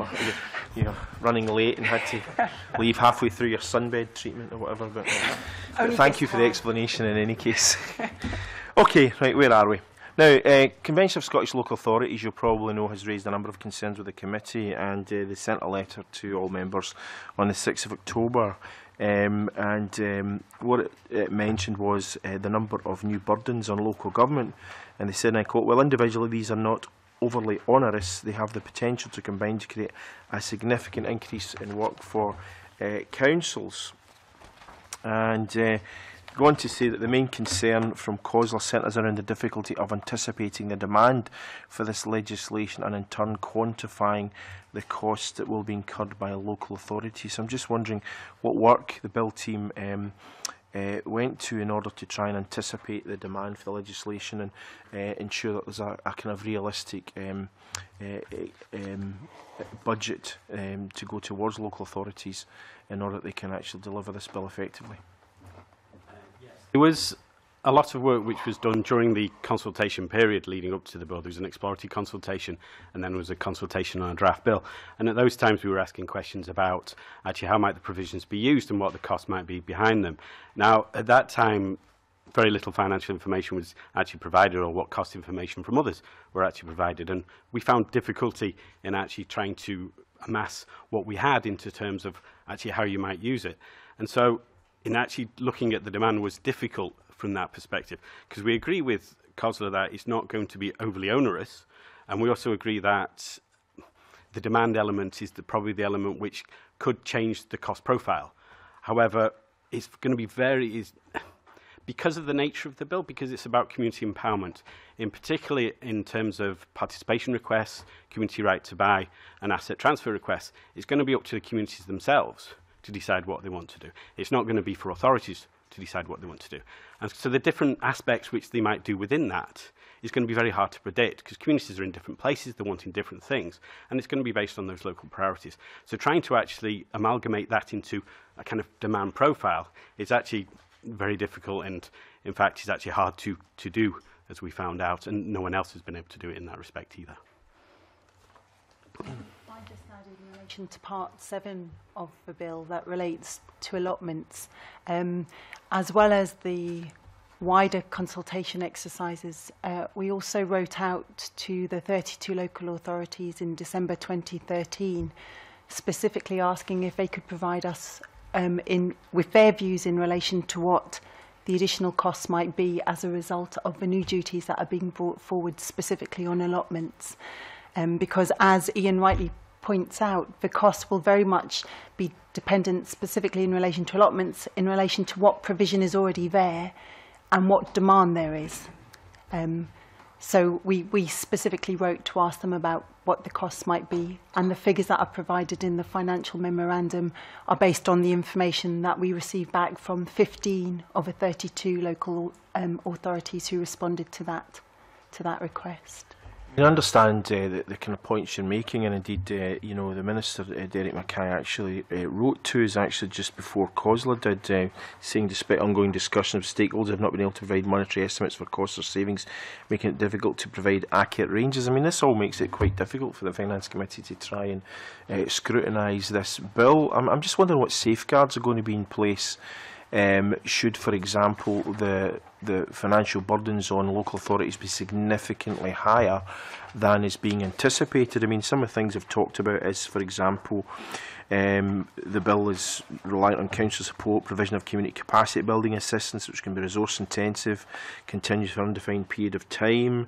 There's no reference in the financial memorandum to the impact of reductions to local authorities' asset base, and this could affect the ability of local authorities to take out loans.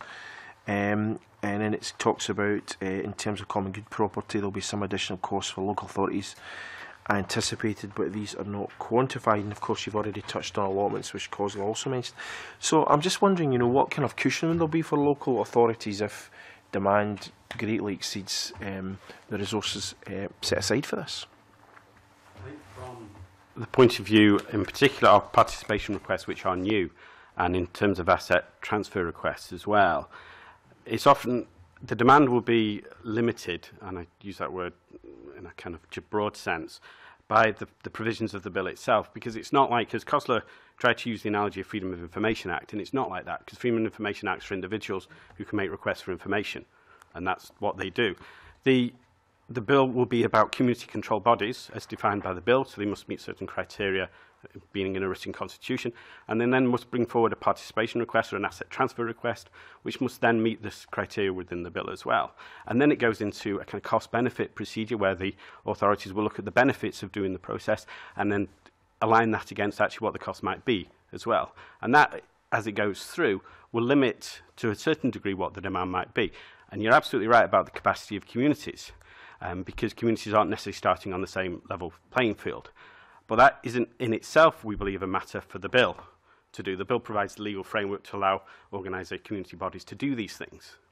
Capacity comes from other funds and other places. For example, we've got the Strengthening Communities Fund, which is £3 million announced in April, which is to help community organisations in disadvantaged areas to increase their capacity.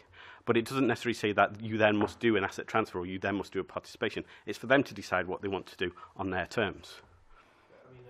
My concern is that, if expectations are raised and even allowing for that £3 million resources are not available to meet those expectations, the bill will not be able to deliver as promised, and that's why I was asking what kind of cushion might be available. Would the Scottish Government be willing to come back at a subsequent time to look at perhaps providing additional funding for local authorities, for example, in order to ensure that the bill is delivered smoothly? I think, as with most new duties which go with legislation, the government has a general convention that will provide extra funding. The difficulty with this is we can't quantify that funding at the moment. So I think as it works in practice, we would need it to be demonstrated and quantified what that additional funding might be from the bill, and then that would go through the normal processes and be provided in that way. Okay, just a couple more questions and I'll open things out to the myriad members of committee who are queuing up to ask questions. First one is with regard to community right to buy, and the Scottish Property Federation stated that their main concern was, and I quote, that the enhanced scope of CRTB and by extension asset transfer may inhibit larger scale and complicated investment and development land in a manner that has not hitherto been an issue under current rights. Do you see that as being an issue, in fact? I don't. Issues like that were brought up around about the time that the Land Reform Scotland Act was passing through the Parliament, and since that, in the operation of the community right to buy for the last 10 years, we haven't seen that, and we haven't seen community applications coming in that are trying to blight these big developments. If we did get applications coming in that were blighty, if we want to use that word, the chances are they wouldn't meet the public interest test. So we also have on our side, we also have checks and balances that way. But I don't think that's going to be a big issue, especially on the urban land that will be coming within the scope of the community right to buy. Okay, and just one final point before we move on is I'll just give you three brief quotes here. One is from SEPA, who say that there are false expectations that SEPA will fully engage with all CPPs in Scotland, given that this would be highly resource intensive and not cost neutral. Highlands and Islands Enterprise have said, with regard to participation requests, they expect it to be able to absorb them to a large extent within the cost of staff time currently devoted to ongoing business improvement activities. And NHS Lothian have said without appropriate support and investment in community empowerment, the key components of the bill will not be fairly accessible to communities. I mean, given these concerns, do you not feel that there has perhaps been too much, you know, that the Scottish Government have been perhaps a bit too cautious in terms of the amount of resource they feel that will be required under this bill? That's, I mean, it seems to be, from the evidence we're receiving, that that will be the case. I think in terms of SEPA, and they're particularly talking about community planning, because they'll be one of the partners in the 32 CPPs across Scotland. The bill doesn't say what their level of engagement in each of those CPPs should be. The fact they should be involved actually goes alongside what their own outcomes are intending to seek. How they engage will be flexible. It will be decided with them in collaboration with the other CPP partners. So we don't see necessarily the same resource issues, I think, that SEPA do themselves. Okay, but what about HIE and NHS Lothian? Sorry. On HIE, I mean, we do a bit of work with HIE in relation to the likes of the Land Fund, and also cases where communities are wanting to use community right to buy, but also keep their options open for going through negotiated sales. The HIE's work in relation to assisting communities is very much like our work in community right to buy branch. There's a certain amount of flexibility with the amount of cases that come in that that have to be dealt with, and we have to build in a fair amount of we build in flexibility into our work planning and manage it that way. HIE, as you said, they're expecting more work, and likewise Scottish Government for community right to buy are also expecting a bit more work as well. But the same with us is we reckon we'll have to be flexible in our ways of working. Thank you. Jamie, to follow by Gavin. Thank you, Convener. And if I've taken anything from the experience of my political activity over the last few months, I think it's been a sense that I think people out there are wanting to have a greater say in the factors that determine their lives. So I think this bill is hugely welcome if it can do anything to help achieve that. And I have to say, I think I have some sympathy with what the bill team are saying here. I think if any bill is going to be presented to us with a financial memorandum, would it be hard to say the exact nature of cost it would be this one, because of course if we're talking about empowering people, we don't really know how they're going to respond to that, so it must be difficult to quantify exact cost. And I was quite taken with a turn of phrase that Ian Turner used said he talked about being difficult to establish a demand profile. I think you called it. Now, I wonder what your perspective would be in relation to if you had done that and said, you know, this is what demand will be, this is what it will cost us. Could there have been a danger then that could have become viewed as a sort of upper limit, and sort of saying, you know, that's how much can be done here? That might be viewed to be the opposite of empowerment. Yes, I think in trying to do a demand profile, we would be having to guess what we might anticipate as low demand or might anticipate as high demand. And it's not actually that easy to work out what that might be with respect to the number of the kind of rights we're giving communities to use in this.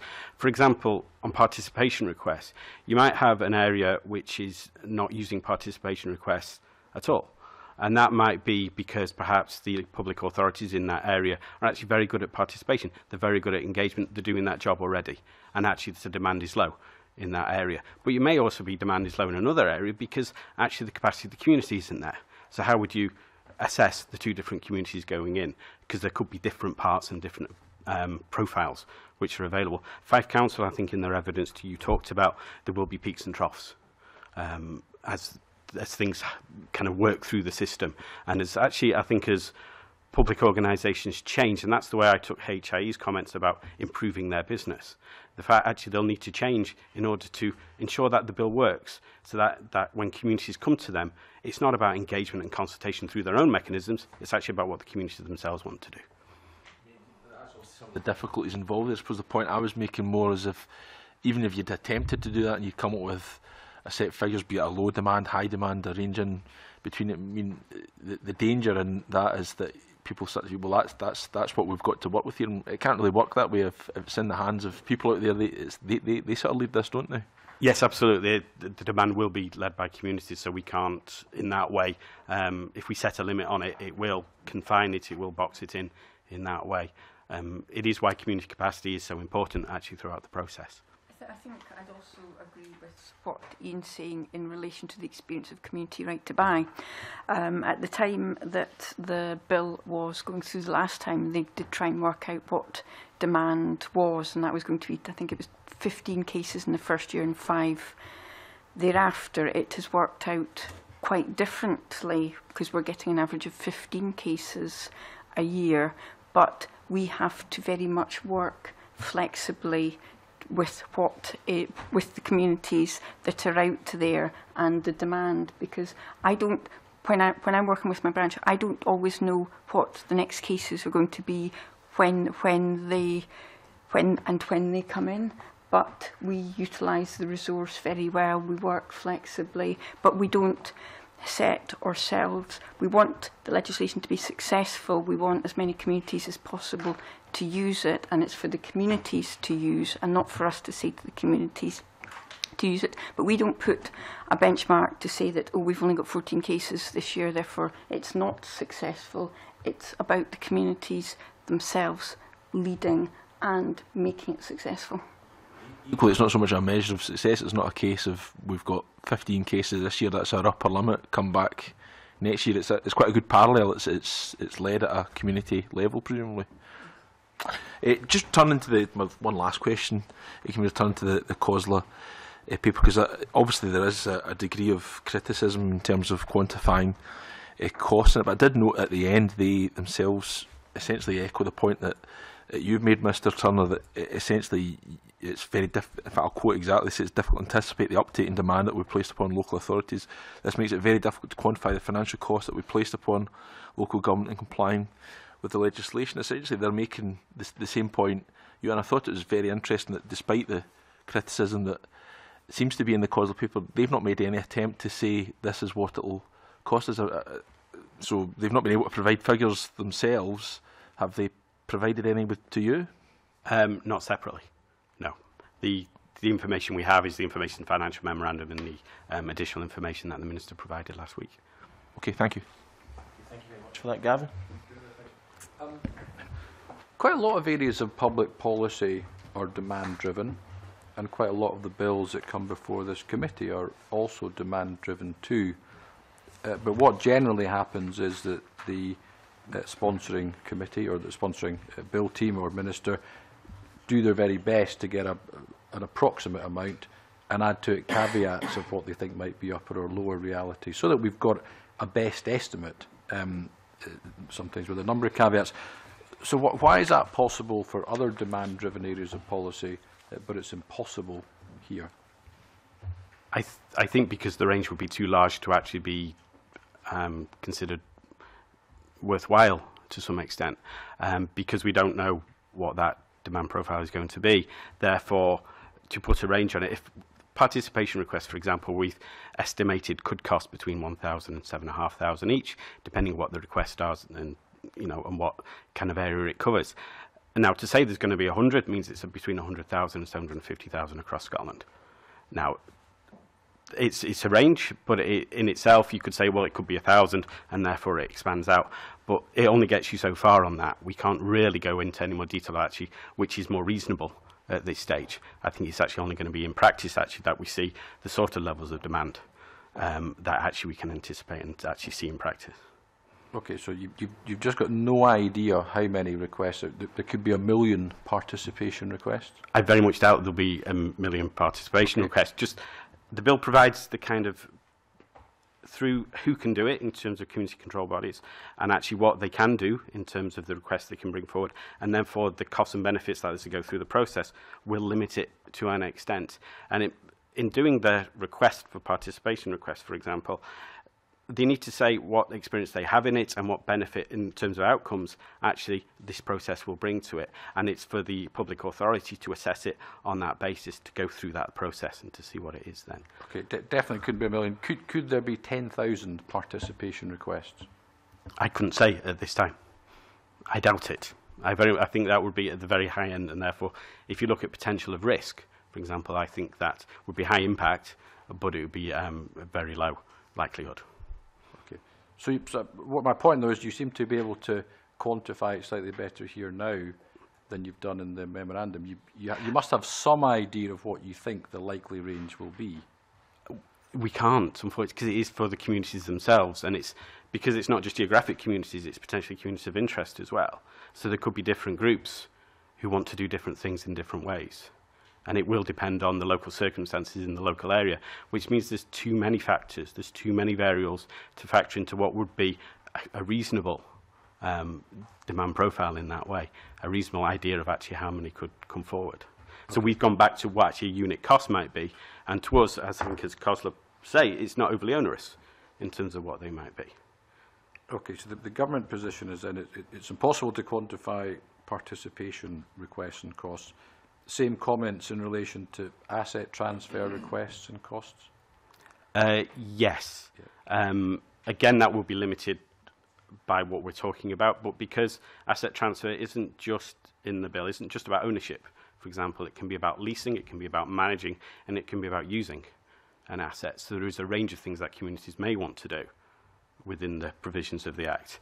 And as they currently exist already, so Community Ownership Support Service, I think, did 38 over a period of 3 years. So that provides an idea, but it's certainly not the range across Scotland, because they're not involved in all of them, and they only have limited funding to get involved in a certain number. So as we go forward, I think we will see actually what the bill actually does involve, and will give us that. But we can't give you a definite figure of actually how much it might be used. Okay. So the government says it's impossible to give figures on any of these aspects. How then is the funding, given that your position is it's impossible, how is the funding mechanism going to work? It's impossible. Well, we can't do it at this time. If there was, for local authorities, if the new duties on the bill provide for, and they can demonstrate and quantify what those additional duties have cost them, then that would be part of the ongoing process in terms of local authority settlements. Let's assume the bill is passed, which I'm sure it will be. When does it take effect? Is it financial year 15-16? 15-16 will probably be the year we start to implement. Okay, all right. That's what I thought. So tomorrow, we are given the draft budget for financial year 15-16.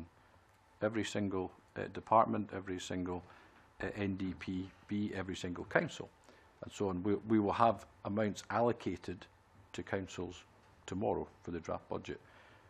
So given that you're going to have to somehow quantify it tomorrow, how much has been given in terms of the draft budget to local authorities to cover the obligations under this bill? I think it comes within the current remit of local authorities, therefore I don't think anything particular additional has been done because we can't quantify or demonstrate what those additional burdens might be at this point. So in terms of your understanding for tomorrow, the local authorities will be given £0 and 0 pence additional. They already, from this bill. asset transfers aren't new, so they already have do community capacity work. They already do participation engagement with communities. So this, which is one of the reasons why it's difficult to kind of extrapolate actually how much the bill may add in terms of cost to this process. And asset transfers happen already across Scotland. So we're not anticipating, in particular in 2015-16, that there will be any particular financial burden. And I think Cosler are right in the fact it's not going to be overly onerous, and therefore could be encapsulated within their current resource. However, we do recognise that going forward there might be additional funding required. My reading of Cosler was, he said, the individual elements in themselves were not overly onerous, but the totality of it potentially was onerous. Is that not what he said? Yes, but I don't think we agree with the potentially it will become significant. I think we think the individual elements aren't overly onerous, and as a totality themselves will not be particularly overly onerous and will be able to be used within their current resources with some addition if required because of the demand, if it is more than what local authorities can cope with, I suppose would be the way of putting it in that way. Okay, so as it stands, as far as you're aware, they're not getting any additional resources. What if it turns out to be onerous? What if Cosler turn out to be right? There is a huge upsurge in demand. How concrete is the guarantee from the Scottish Government to underwrite the costs that are then having to be faced by councils? I think it goes through the normal discussions with local authorities through the annual budgeting process. And they would have to demonstrate and quantify what was involved in that, and then that would go into discussions with the Scottish Government about what that might involve. Okay. I mean, this may be a question I have to ask the Minister. I don't know if he's giving evidence here, but I can write to him. But if let's just say, for example, there is a huge upsurge in demand. It does cost councils, for example, for the sake of argument, several £million, more than they had budgeted for. If they can demonstrate that this upsurge is a direct consequence of this bill, is it your understanding that the Scottish Government will pay councils that money, or is that something that would have to be negotiated? I think that's something that would have to go through the normal processes of negotiation with local authorities. Okay. I don't think there's a particular guarantees about it, but again, I think that would be probably more a question for the Minister than myself about that. Sure. Okay, no, grateful. Thank you. Michael, to be followed by Jean. Thanks very much, Convener. You've established that the figures in the financial memorandum are unquantifiable, and you've explained why they're unquantifiable, and I accept your explanation, although it does leave me with some concerns about where, you know, as Gavin says, where does that leave us in terms of the overall budgets for local authorities? But can you give us an example of previous legislation where the financial memorandum was in a similar situation to this, where the potential costs are unquantifiable, and was there something established in that legislation which took account of the potential for the budgets to come under pressure? I've looked and I haven't found a particular example. Okay, thanks. Okay, thank you, Jean. I was just going to ask, I mean, there's a number of community groups, and a growing number of community groups that are probably already without the impairment bill, but looking, for example, to take over local authority assets for community purposes, involving in the area that I cover, Highlands and Islands. And you mentioned Highlands and Islands Enterprise. Will Scottish Enterprise have a similar role? I mean, it's never had that community role that Highlands and Islands Enterprise has had. And if this is successful, then I would imagine that they might have a role to play. Do you see that? They potentially could have a role to play. Highland Islands Enterprise are often there as a funder, often provide the money to actually do some of these asset transfers. I don't know if Scottish Enterprise will be in that position, as it were. They will be involved in the community planning partnerships, and so they will be involved in setting the kind of local outcome improvement plans, which should hopefully set in context how some of this might work within those local areas. They gave evidence, I believe, to local government committee last week, and they talked about being an opportunity-led organisation, and that's why they seek to go to where opportunities are and to kind of gain the maximum benefits from those. And it could be an asset transfer in the Highlands and Islands. Certainly, they could be involved in that if they see a role for themselves. And just on trying to fix a budget, in a sense, I guess when the land fund.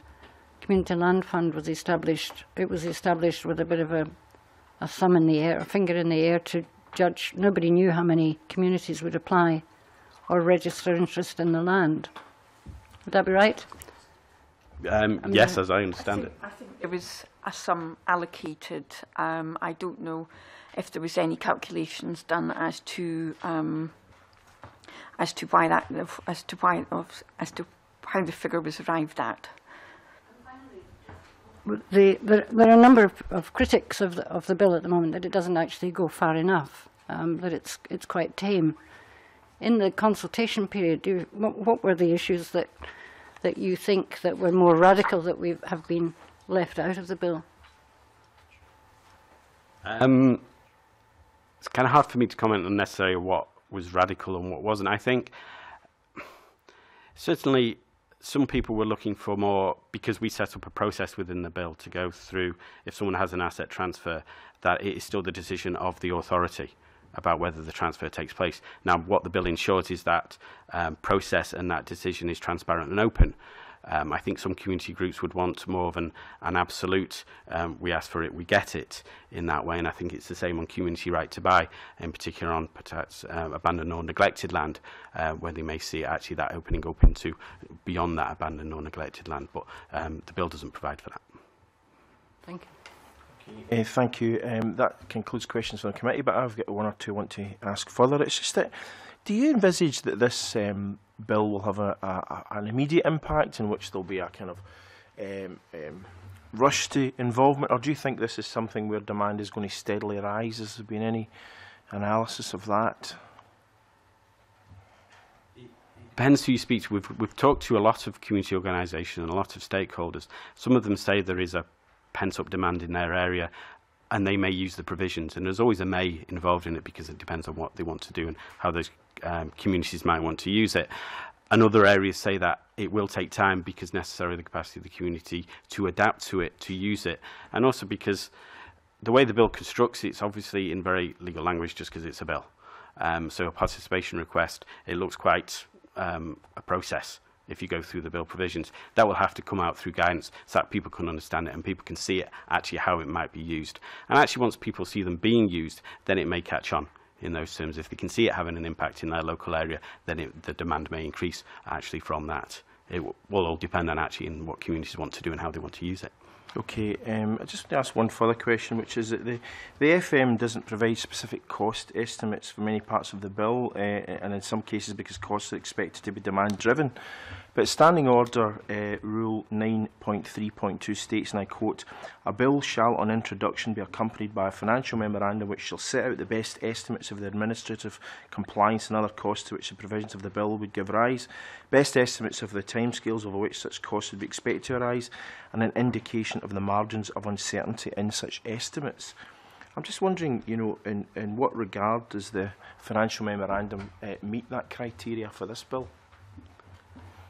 The financial memorandum did attempt in a number of places to put costs where we believed we could actually indicate what those costs were in terms of actually, particularly in terms of what the current cost is, so that you have an idea of actually it is fairly low in terms of actually what provision is made for it now and actually what might be made for in the future. We did also caveat a number of times throughout the bill about those margins of uncertainty in order to actually to attempt to do those wide margins would actually be unreasonable and actually potentially misleading in terms of actually what the bill might cost in future. And we did indicate a timescale. Standing orders make clear that there should be best estimates. I mean, the committee's been kind of down this road before, you know, when our bill teams come and they've not been able to tell us, you know, figures. It's quite frustrating from our point of view. I mean, we're supposed to be scrutinising legislation from a financial perspective, and it's quite difficult when we're not really given much to get our teeth into, so to speak. You know, do you know? I mean, I know absolutely what you mean. The frustration is from our side as well, where it is difficult to quantify. So what you're saying basically is it would be impossible to meet this criteria, or are you arguing that the criteria are actually met? I would argue the criteria are actually met because it was accepted. Right. Okay. Thank you. Are there any further points you would like to make before we wind up the session? Not myself, no. Okay. Well, thank you very much for your evidence and colleagues for the questions. I will now go into a private session in order that we can complete the work of the committee in private, as was agreed earlier on. So I therefore like to have a couple of minutes recess to enable the public, official report and witnesses to leave.